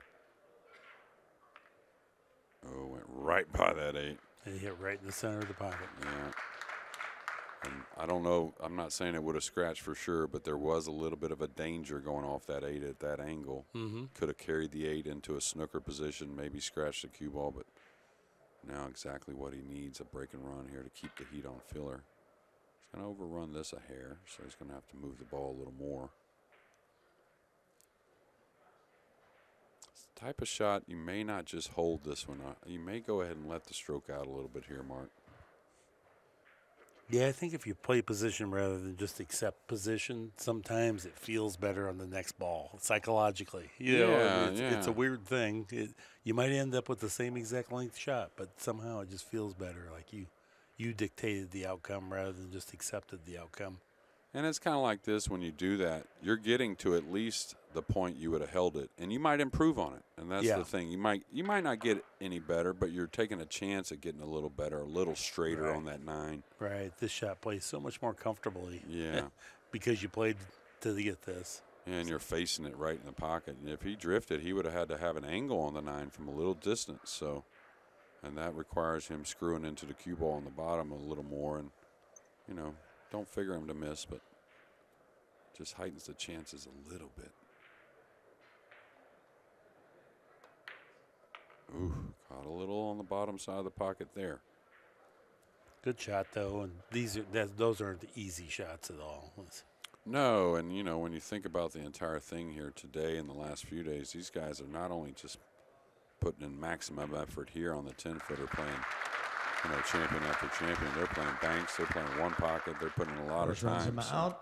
He only trails by 1. We're approaching the Joshua 11 Filler p.m. will be hour, breaking with a right? chance to get to the hill. We started at 10 this morning. And shows you how, you know, I talked to the 60 Minutes ladies just for a couple minutes, and I asked them a little bit about what they were doing, and the main comment they showed was, you know, the athletic side of professional pool, and they saw that that's where maybe the sport's going. A lot more athletes in the game. These guys are on a 10 or 12-hour session here today. Right, and they have been for a number of days already. Right. Okay. 7 ball. Yeah, he kind of come across it just a hair, but he's going to get maybe another kiss. No. Looks like he was going to come up with something there. Look at the 8 and the 10 out there. Tangle lip. I like to keep this simple right here. Just super thin the 1, and just use the 9 and 3, getting 1, 2 rails to the end rail. You don't want to come to the middle of the end rail here. This is not the place for it. Steve is getting the magic rack off. This is where I think you want to thin the 1. Ooh, that looks That looks a little more like it could give up a shot than the other one. Is he going to hit the 10 right in the face here? Wow. Oh, that's a roll. Mm-hmm. And that was just kind of didn't like that route myself anyways, and then some fortune there. And he's got to bend the kick shot a little bit. Just a little. Got action here, though. One off the 4 in the corner. Could make the 1 just clean in the corner. Doesn't want to get up behind it too much, though, Mark.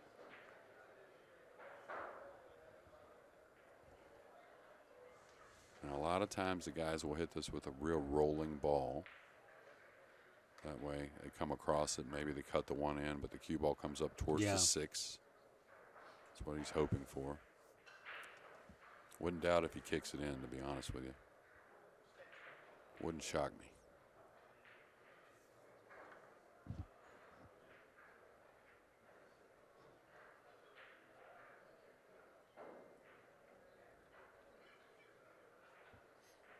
Looks like he does a lot of what I do, just try to develop a parallelogram that makes sense. You know what I mean? Like come in off that first angle, you come off the second rail at that same angle, and hopefully the math adds up with a little feel. Going to 2 rails here, right? Yeah. Yeah, he got under it. Not. Oh, that pocket. Watch out. Oh. Yeah, he knew it when he got under it. Could have been bad. So does he take care of the 8 and 10 now? Probably so. Just a little bump on the, the good side of the 10. Ooh, he's coming from that angle? I thought he would play it in the other. Yeah, I would rather play it in the other corner myself. And then stun draw into that good side of the 10-8. You got no problems in. Wow, he didn't want to fool with it. Is the 7 off the table? That's why. Okay. He's going to use the 5 to open the 8-10 with the 6 laying. That makes better sense. I didn't see the 7 was gone, Mark, but that's probably a better shot, right? Because you can shoot from the center of the table on the 5 and come 1 rail into the 10-8 and be super nice. He didn't want to get odd on the 2 ball there because he hit too thin on the 10, or he didn't want to accidentally hit it too heavy. Could have got jacked up as well. Right. Yeah, this makes more sense. I was trying to see if there was no 7 on the table, so it makes perfect sense. He'll want to get to the center of the table when he shoots the 4 to get on the 5 correctly. So staying off the rail, important here. Is he getting a little flat? Yeah. He's got a little flat and going towards the bottom rail here. The short rail. So that's where he wants to be. That gives him all kinds of ways to mildly come into that 10-8. I mean, it's only going to be 1 rail, but I mean, he can hit it with a little check, a little inside, just whatever he needs. Made up his mind. He's going forward 2 cushions, I guess. Doesn't want it to spread on him. I don't know if he got there. Yeah, it looks like a bad route. He did that earlier when he had that stun, that 2 cushion one, and this time he needed to get into this a little deeper, and it floated out long. Yeah, he needed to be real close to the 9 ball there, right? I mean, yeah, more along the line of the 9. And that's surprising, to say the least. Looking to bank the 5 back down and catch the 6 to slow the cue ball down, or is he just banking the 5 nice and light and trying to come behind the 6 mildly, let the 5 just come up maybe a diamond or something like that? Put a little left spin on it. Oh, he's trying to get across. Wow, that was a surprising position miss.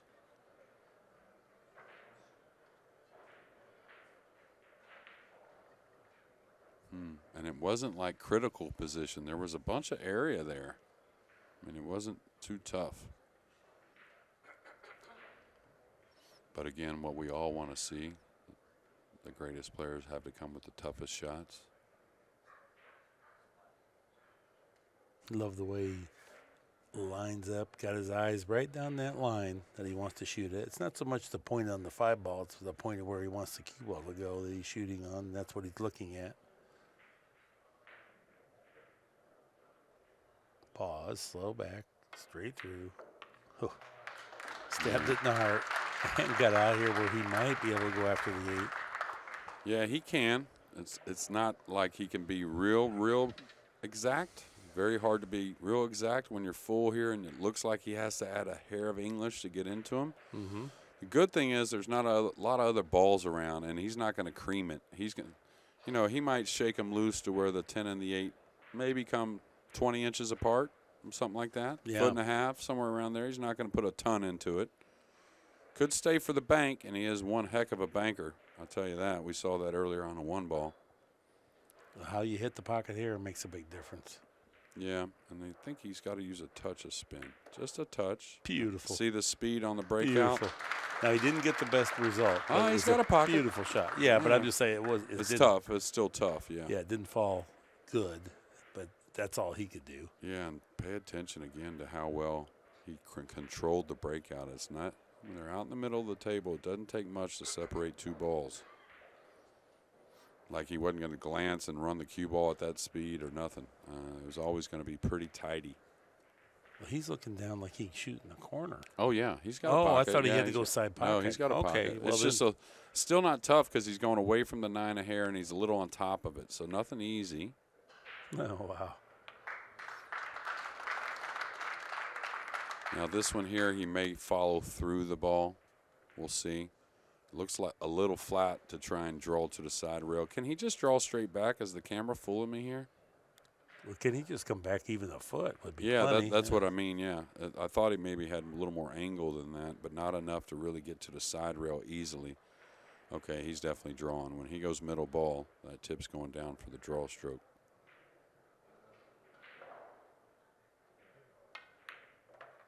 Sweet. That kid's a robot.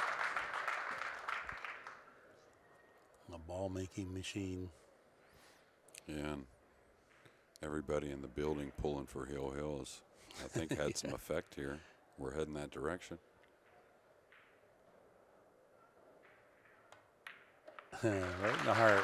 9-9 is our score. Well, ladies and gentlemen, we've got another tie, 9-9, as we head into rack 19. It's a race to 2. Yeah, we've had a few 11-9s. Boy. 3, I think, maybe 11-9s. 2 at least that I know of. Yeah. Maybe 3, so we're at least going to have another one of those, but you know what we're all wanting. Look at the rack track, the TPAs. Super close. Double and airs, but, that's the difference in the TPAs, I think, between the 2 players. Filler would still just a few more balls pocketed.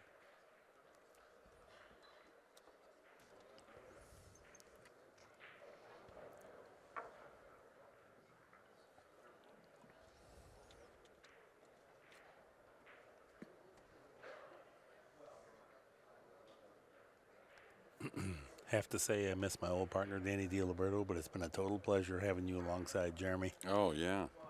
Yeah. Everybody misses Danny D. I've got to work with him a few times. It's always fun.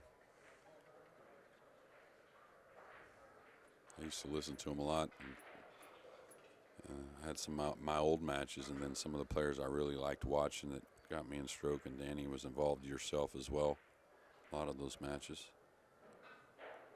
A lot of Billy and Grady and Nick Varner. 4 and 5 ball right behind the 1. Gorst like to square him up like he did last time. He came across the it. ball got Just at the wrong time. And everything split open here. Yeah, he's not going to make one, so Josh is going to have to go the full gamut here with all 10 of these. But you can see the 1, the 2 is very accessible, the 3's near. 3 to the 4. 5 doesn't pass the 6, but Josh doesn't mind those side pockets, so I like his chances. He could move the 6 mildly if he wanted here, but no reason to. Okay, this is the shot. This is where he needs to get that angle, probably to come 2 rails, zigzagging off the 3. 1 rail, 2 rails dropping down for the 4. We'll look at it in a moment. We grab the overhead real quick. No. Too late. Yeah, we'll do it on the next shot. He's going to come straight up. This is where he ended up short a little bit earlier. He's fine now, though. And show him what we're talking about. There's the overhead. Yeah, if we can get to it so quick now enough. It's here, here, here. Yeah. there. Yeah. And Yeah, he doesn't want to get underneath the 4. Be mindful of not getting underneath the 4 mark, because then he's going away from the 5. Little short, probably cues down and digs behind the 5 here, Mark. 5 in the same pocket. Yeah, looks like it. Oh, he's killing it. Oh, no, he got there. So the 8, 9, and 10, just like the 5, 6, and 7, right near each other. So Filler's going to get a chance to break here to win the match. Don't see any faltering from here.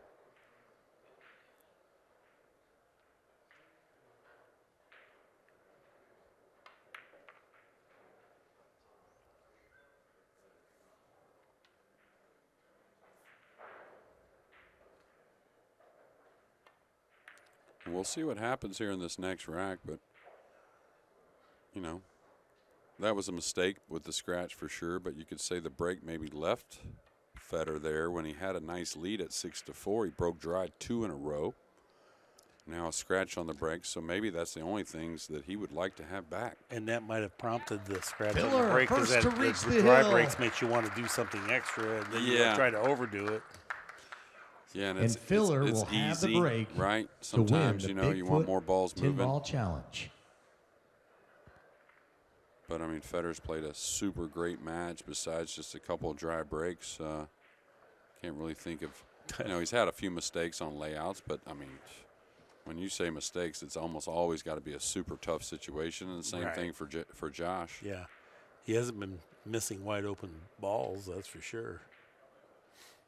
Now Josh, even more impressive, hasn't had his best hitting the pocket, really. Hasn't had his best with his cue ball speed, and still here at 10-9, so shows you that purebred champion. Now he came across it a little bit. We'll see, is he going to get another friendly kiss here? Ooh, he can make it, but he's going away from the 2 ball mark. He can throw that ball in, but he's going away from the 2. Is he going to try and kill it with inside? The 9's a huge ball. The 9's a huge ball. Now, he could bank the 1 across and tuck the cue ball underneath the 2 easily. A little draw stroke. He's not prone to want to do that, I He's guess. trying to go around the balls. Oh, no, he's playing the safety. He's got to play the safety. Uh-oh. He's disappointed he didn't do better with that effort. We may see a long rail bank if this goes by the 4. It's tight, I guess. He has a little shake of the head. That's the first thing Fedor looked at, was the long rail bank. And that's probably where Josh has struggled the most. He you know, the pocketing the balls hasn't been the cleanest, but most of them have gone down. Yeah. But it's been a few safeties and then a few rollout situations that hasn't been his best overall, I think. Now the safety here is probably to really use the 9, bank the 1 mildly up towards the 4, go to the back rail with the cue ball, and let the 2 slow the cue ball down. You got to make sure you get the 1 past the side pocket, and that's going to require a little bit of a cut too. Yeah. Yeah, that's a pretty doable Okay, shot. He's yeah. playing the bank, though. Oh, my. He's going to give up a little clip on the 1 from nowhere. I would have rolled that myself, rolling the 1 on the 4, but, man, I thought he hit it really, really well, Mark. He's got to jack up. Watch out for this corner where the 9's at. Watch out for this corner where the 9's at. It was on that line when you got to make it spread. Ooh-wee.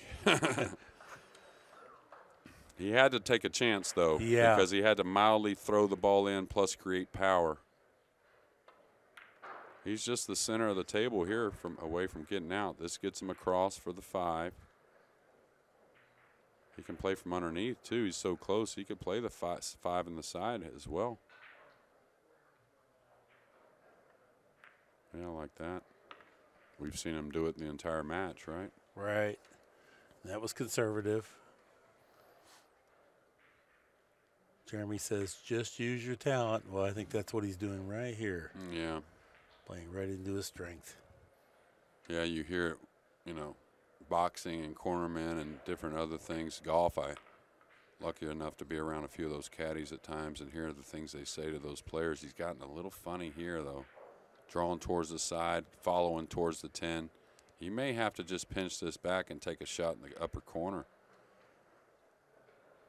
Can't get to the rail because the side's in the way. Oh, he could. Well, he had the stun draw. Yeah. He couldn't effective draw.